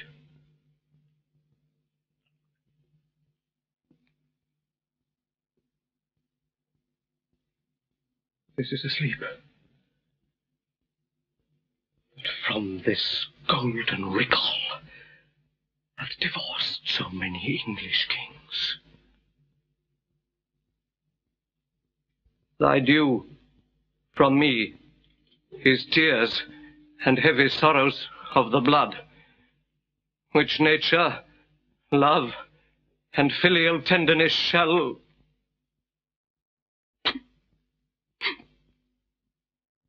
Oh, dear father, pay thee plenteously. My due from thee is this imperial crown, which, as immediate from thy place and blood, derives itself to me.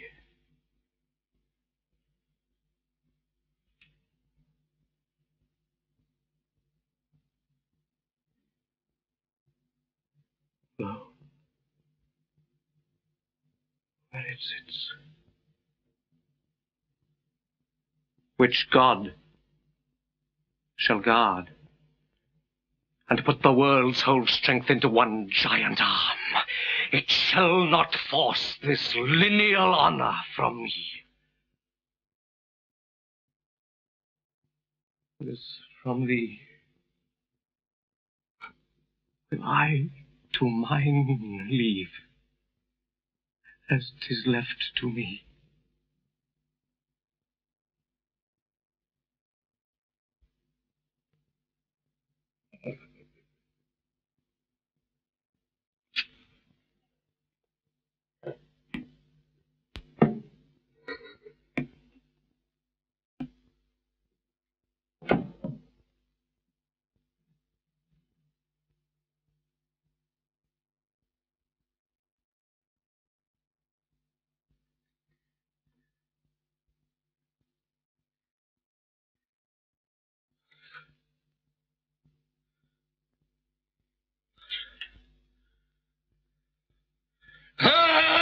The Pettingell! Your Majesty. How fares your grace? Why did you leave me here alone, my lord? We left the prince, my brother here, my liege. The Prince of Wales. Where is he? Let me see him. He is not here. His door is open. He's gone this way. He came up through the chamber where we stayed. Where is the crown? Who took it from my pillow? When we withdrew, my liege, we left it here. A prince hath paid a dance. Go seek him out. Is he so hasty that he doth suppose my sleep, my death? Find him, my lord of Warwick. Sight him hither. This part of his conjoins with my disease and helps to end me. See, sons, what things you are. How quickly nature falls into revolt when gold becomes her object. Now, where is he that will not stay so long till his friend's sickness hath determined me? My lord, I found the prince in the next room, washing with kindly tears his gentle cheeks. But wherefore take away the crown? Lo, there he comes. Come hither to me, Harry. Depart the chamber, leave us here alone.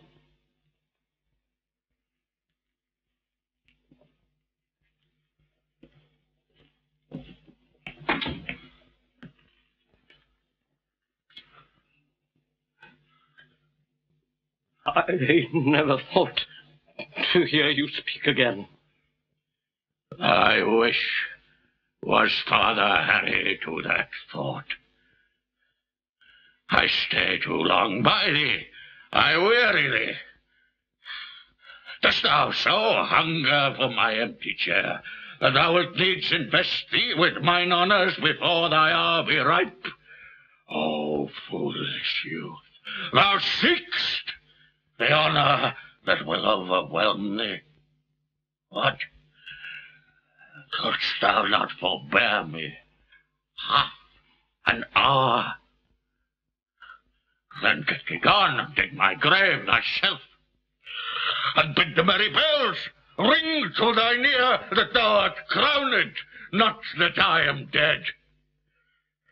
Let all the tears that should bedew my hearse be drops of balm to sanctify thy head.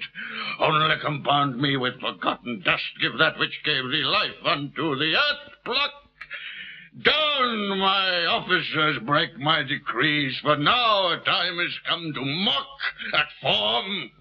Harry the Fifth is crowned, up vanity. Down, royal state.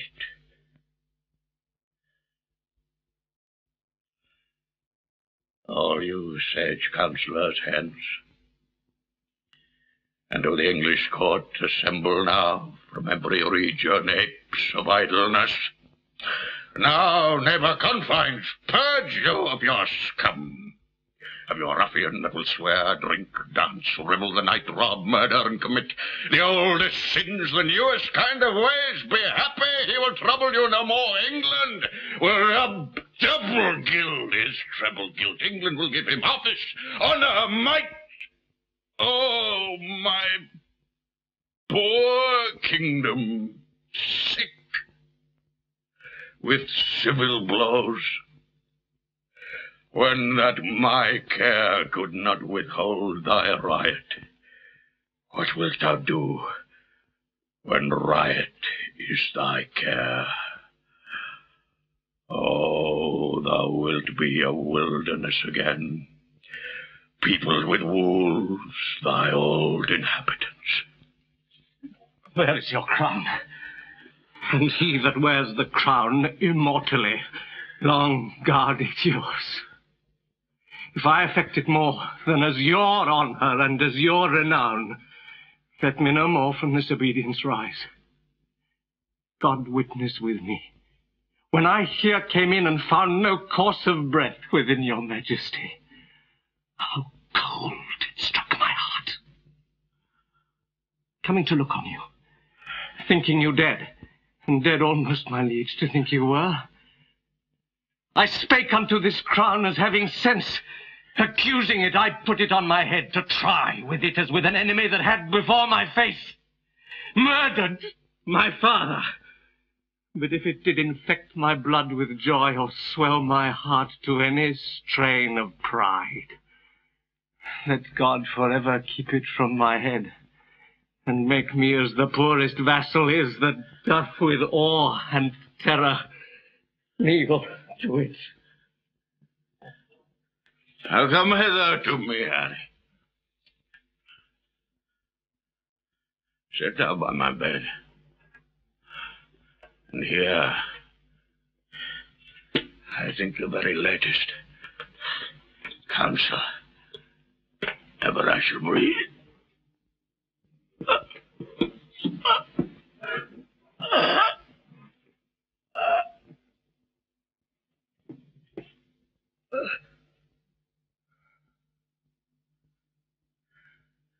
God knows, my son, by what bypaths and indirect, crooked ways I met this crown. And I myself know well how troublesome it sat upon my head. To thee it shall descend, with better quiet, better opinion, better confirmation. For all the soil of the achievement goes with me into the earth. And now my death changes the mood. For what in me was purchased falls upon thee in a more fairer sort. Yet, though thou standst more sure than ever than I could do, thou standst not firm enough, since griefs are green. Therefore, my Harry, leave thy course to busy giddy minds with foreign quarrels, that action hence born out may waste the memory of the former days.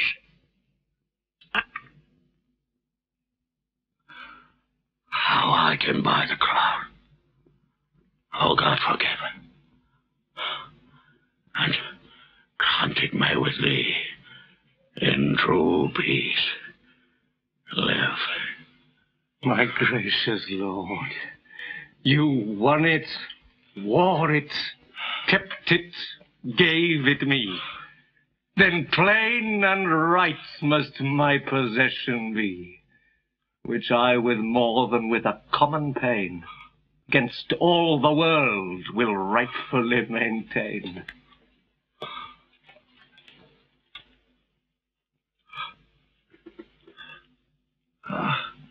Look, here comes my John of Lancaster.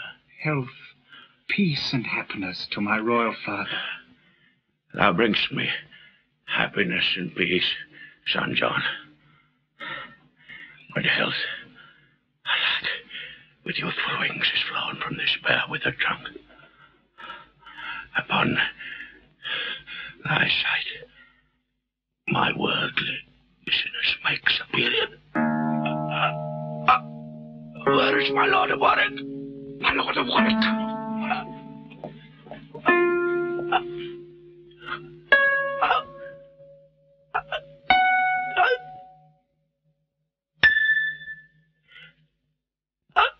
Does any name particular belonging to the lodging where I first did swoon? 'Tis called Jerusalem, my noble lord. Lord be to God, if now my life shall end. It had been prophesied to me many years I should not die, but in Jerusalem, which vainly I supposed the Holy Land. But bear me to that chamber. There I lie. In that Jerusalem shall Harry die.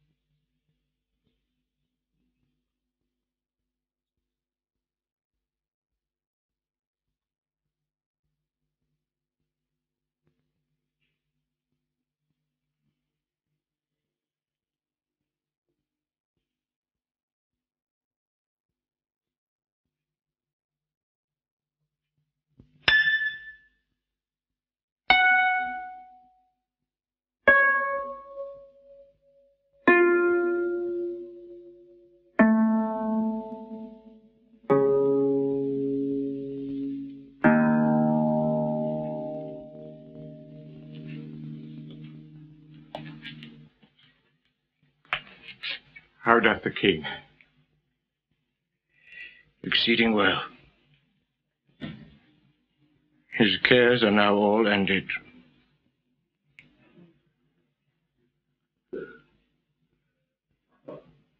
I would his majesty had called me with him. Indeed, I think the young king loves you not. I know he doth not, and do arm myself to welcome the condition of the time. Here comes the heavy issue of debt, Harry. Oh, God, I fear all will be overturned.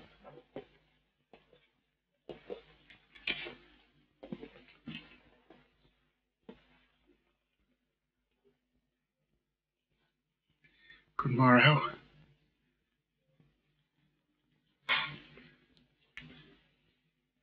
Good morrow.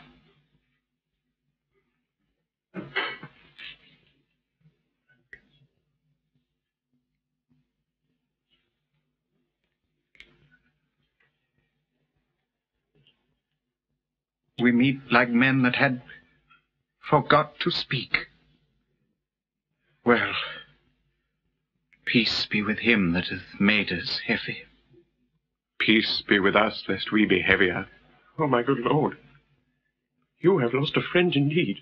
Though no man be assured what grace to find You stand in coldest expectation. I am the sorrier. Would 'twere otherwise. Well, you must now speak Sir John Falstaff fair.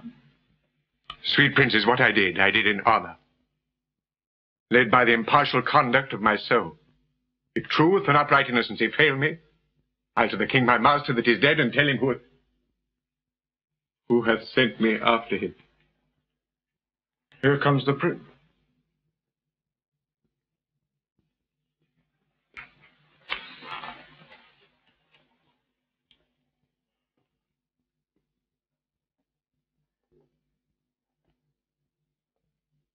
Good morrow, and God save your majesty. This new and gorgeous garment, Majesty, sits not so easy on me as you think. Brothers, you mix your sadness with some fear. This is the English, not the Turkish court. Not Amurath, and Amurath succeeds, but Harry. Harry. We hope no other from your majesty.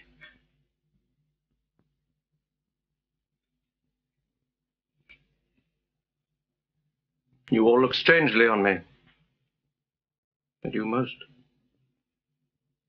You are, I think, assured I love you not. I am assured if I be measured rightly, your majesty hath no just cause to hate me. No? How might a prince of my great hopes forget so great indignities you laid upon me? What? Rate, rebuke, and roughly send to prison the immediate heir of England? Was this easy?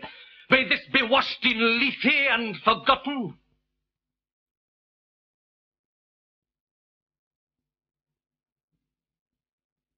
There is my hand. You shall be as the father to my youth. My voice shall sound as you do prompt my tongue. Then I will stoop and humble my intents to your well-practiced wise directions.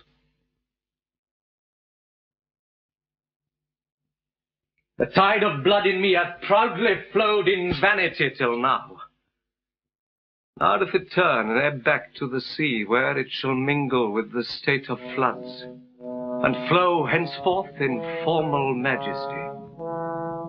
Our coronation done, we will excite, as I before remembered, all our state. And God, consigning to my good intents, no prince, nor peer, shall have just cause to say, God shorten Harry's happy life one day.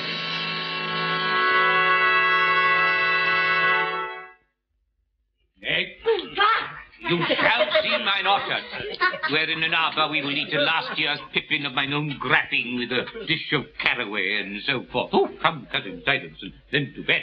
Oh, God, you have a goodly dwelling here, and a rich. Baron. Beggars all? Beggars all, Sir John? You marry good air. Oh, spread, Davy. Spread, Davy. Oh, well said, Davy, well said. Yes, this Davy serves you to some uses. He's your serving man and your husband. He's a good varlet, Sir John. Why, the master drunk too much sack at the supper. Come, sit. Come, cousin. Sir Aquilta, we shall do nothing but eat and make good cheer. Do nothing but eat and make good cheer, and praise God for our eating and make good cheer.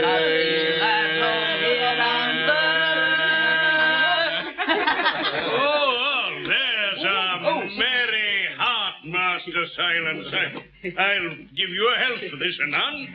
Give Master Bardolph some wine. Oh, sweet sir, sit, I'll be with you anon. Sweet sir, sit. Master Page, good Master Page, sit. Oh, pro-face. What you want in meat, we'll have in drink.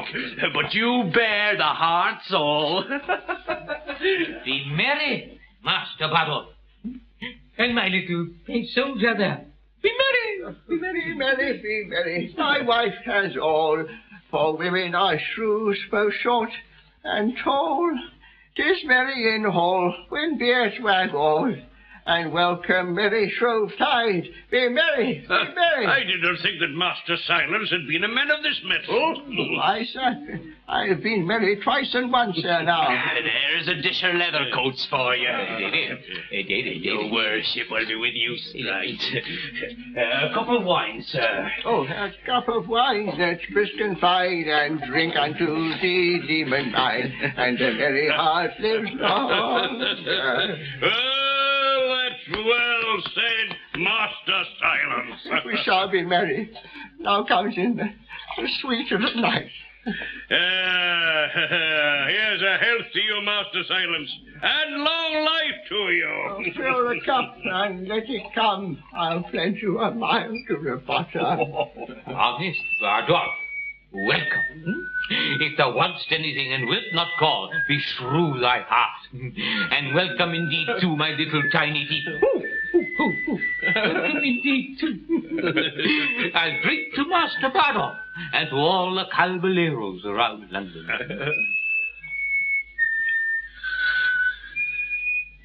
I hope to see London once ere I die. If I might see thee there, Davy. I'll mass you, crack a quart together with the knot. Yes, in a pottle pot.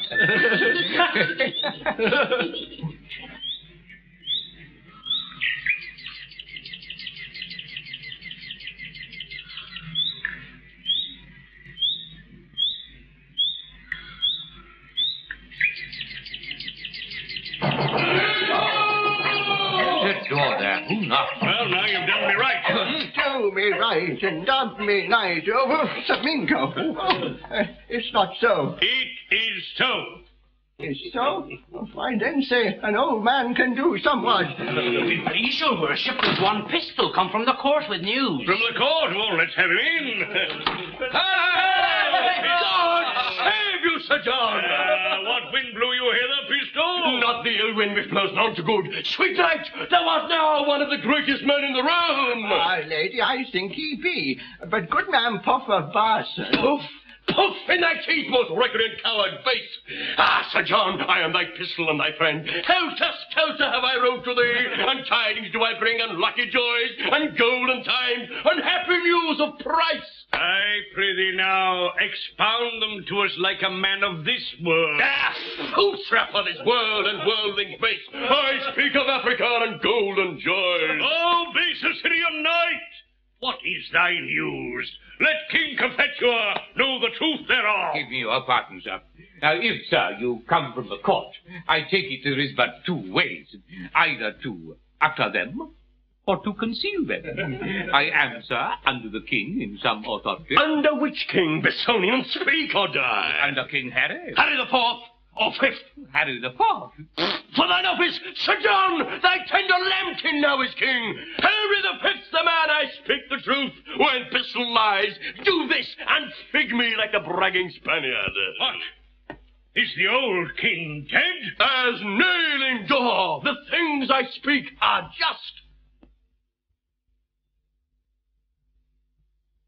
Away, Bardolph! Saddle my horse! Master Shallow! Good Master Shallow! Be what thou wilt in this kingdom! Choose what office thou likest! It is thine! Good news I do bring! Oh, carry Master Silence to bed! Oh, good Master Shallow! Lord Justice Shallow! Be what thou wilt! I am Fortune's steward! Get on thy boots, we'll ride all night! Oh, sweet pistol! Away, Bardolph! Pistol, do utter more to me, and withal devise something to do thyself good. Boot, Master Shallow! I know the young king is sick for me! Let us take any man's horses! For the laws of England not at my commandment.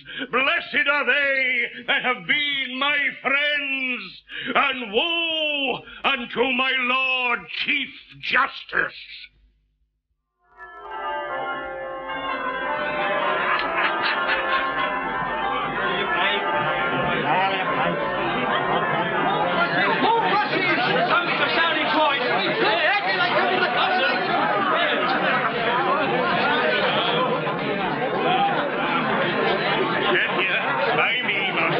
I will make the king do you grace. I will leer upon him as he goes by, and do thou but mark the countenance he will give me. God bless your lungs, good night. Come here, pistol, stand behind me. Oh, if I had had time to have made new liveries, I would have bespent some of that £1,000 that I did borrow of thee. Oh, but 'tis no matter. This poor array doth better. This doth infer the zeal I have to see him. It doth so. It shows the earnestness of my affection. It doth so. My devotion. It doth. As it were to ride day and night, and not to deliberate, not to remember, not to have patience to shift me. It is most certain. But to stand, stained with travel, sweating the desire to see him, thinking of nothing else, putting all other affairs into oblivion, as if there were nothing else to be done but to see him.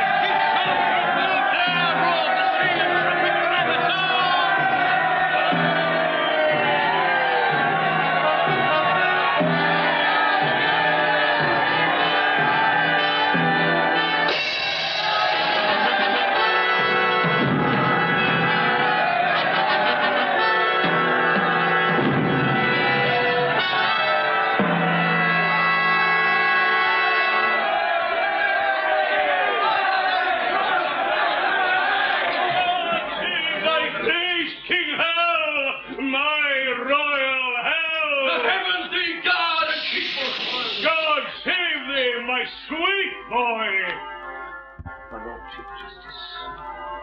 Speak to that vain man.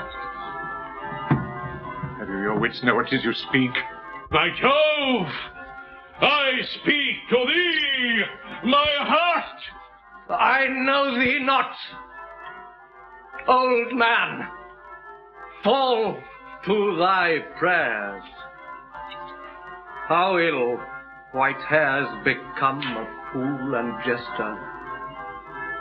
I have long dreamt of such a kind of man, so surfeit-swelled, so old and so profane.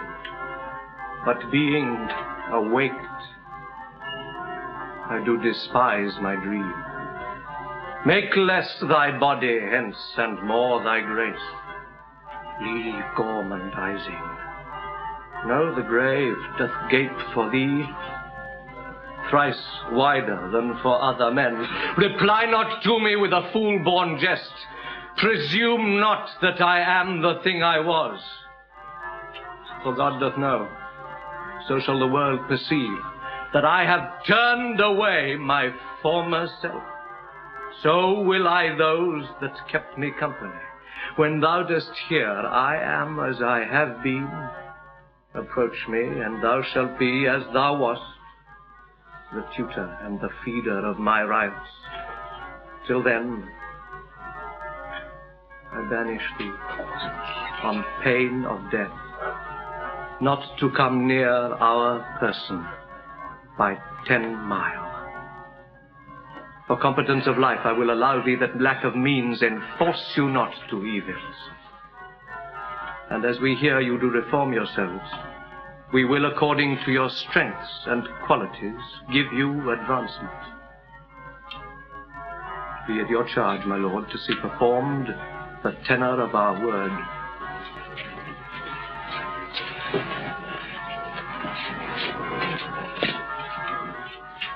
Set on!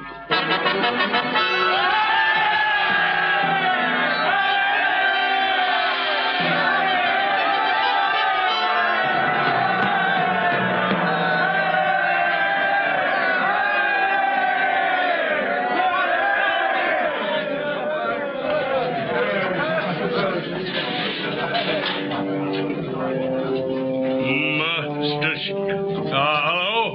I owe you £1,000. Aye, marry, sir. which I beseech you to let me have home with me. Nay, that can hardly be. Do not you grieve, Master Shallow. I shall be sent for in private to him. Look you, he must say him thus to the world, this that you heard was but colour. A colour that I fear you will die in, Sir John. Fear me no colours. Go, Maiden, Barber, Sir Perga, Lieutenant Pistol, the bottle. I shall be sent for soon at supper time. Go, carry Sir John Falstaff to the fleet. Take all his company along with you. No, sir.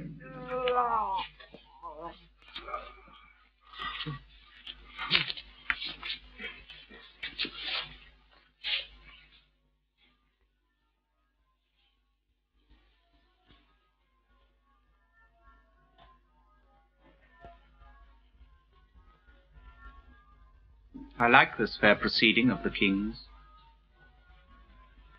He hath intent his wounded followers shall all be very well provided for. But all are banished till their conversations appear more wise and modest to the world.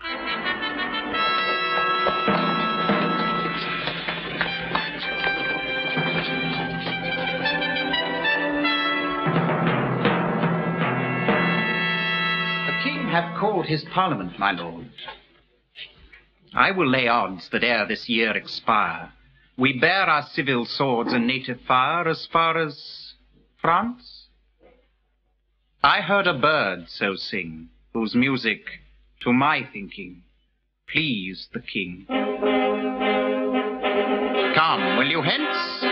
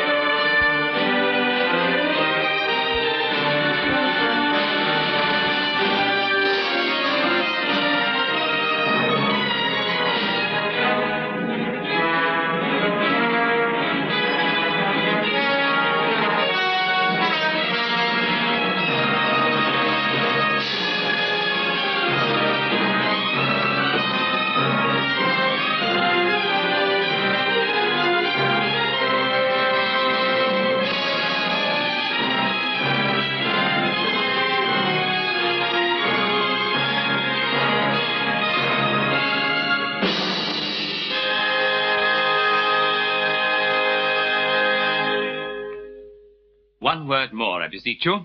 If you be not too much cloyed with fat meat, our humble author will continue the story with Sir John in it, and make you merry with fair Catherine of France, where for anything I know, Falstaff shall die of a sweat, unless already he be killed with your hard opinions. My tongue is weary. When my legs are too, I will bid you good night, and so kneel down before you, but indeed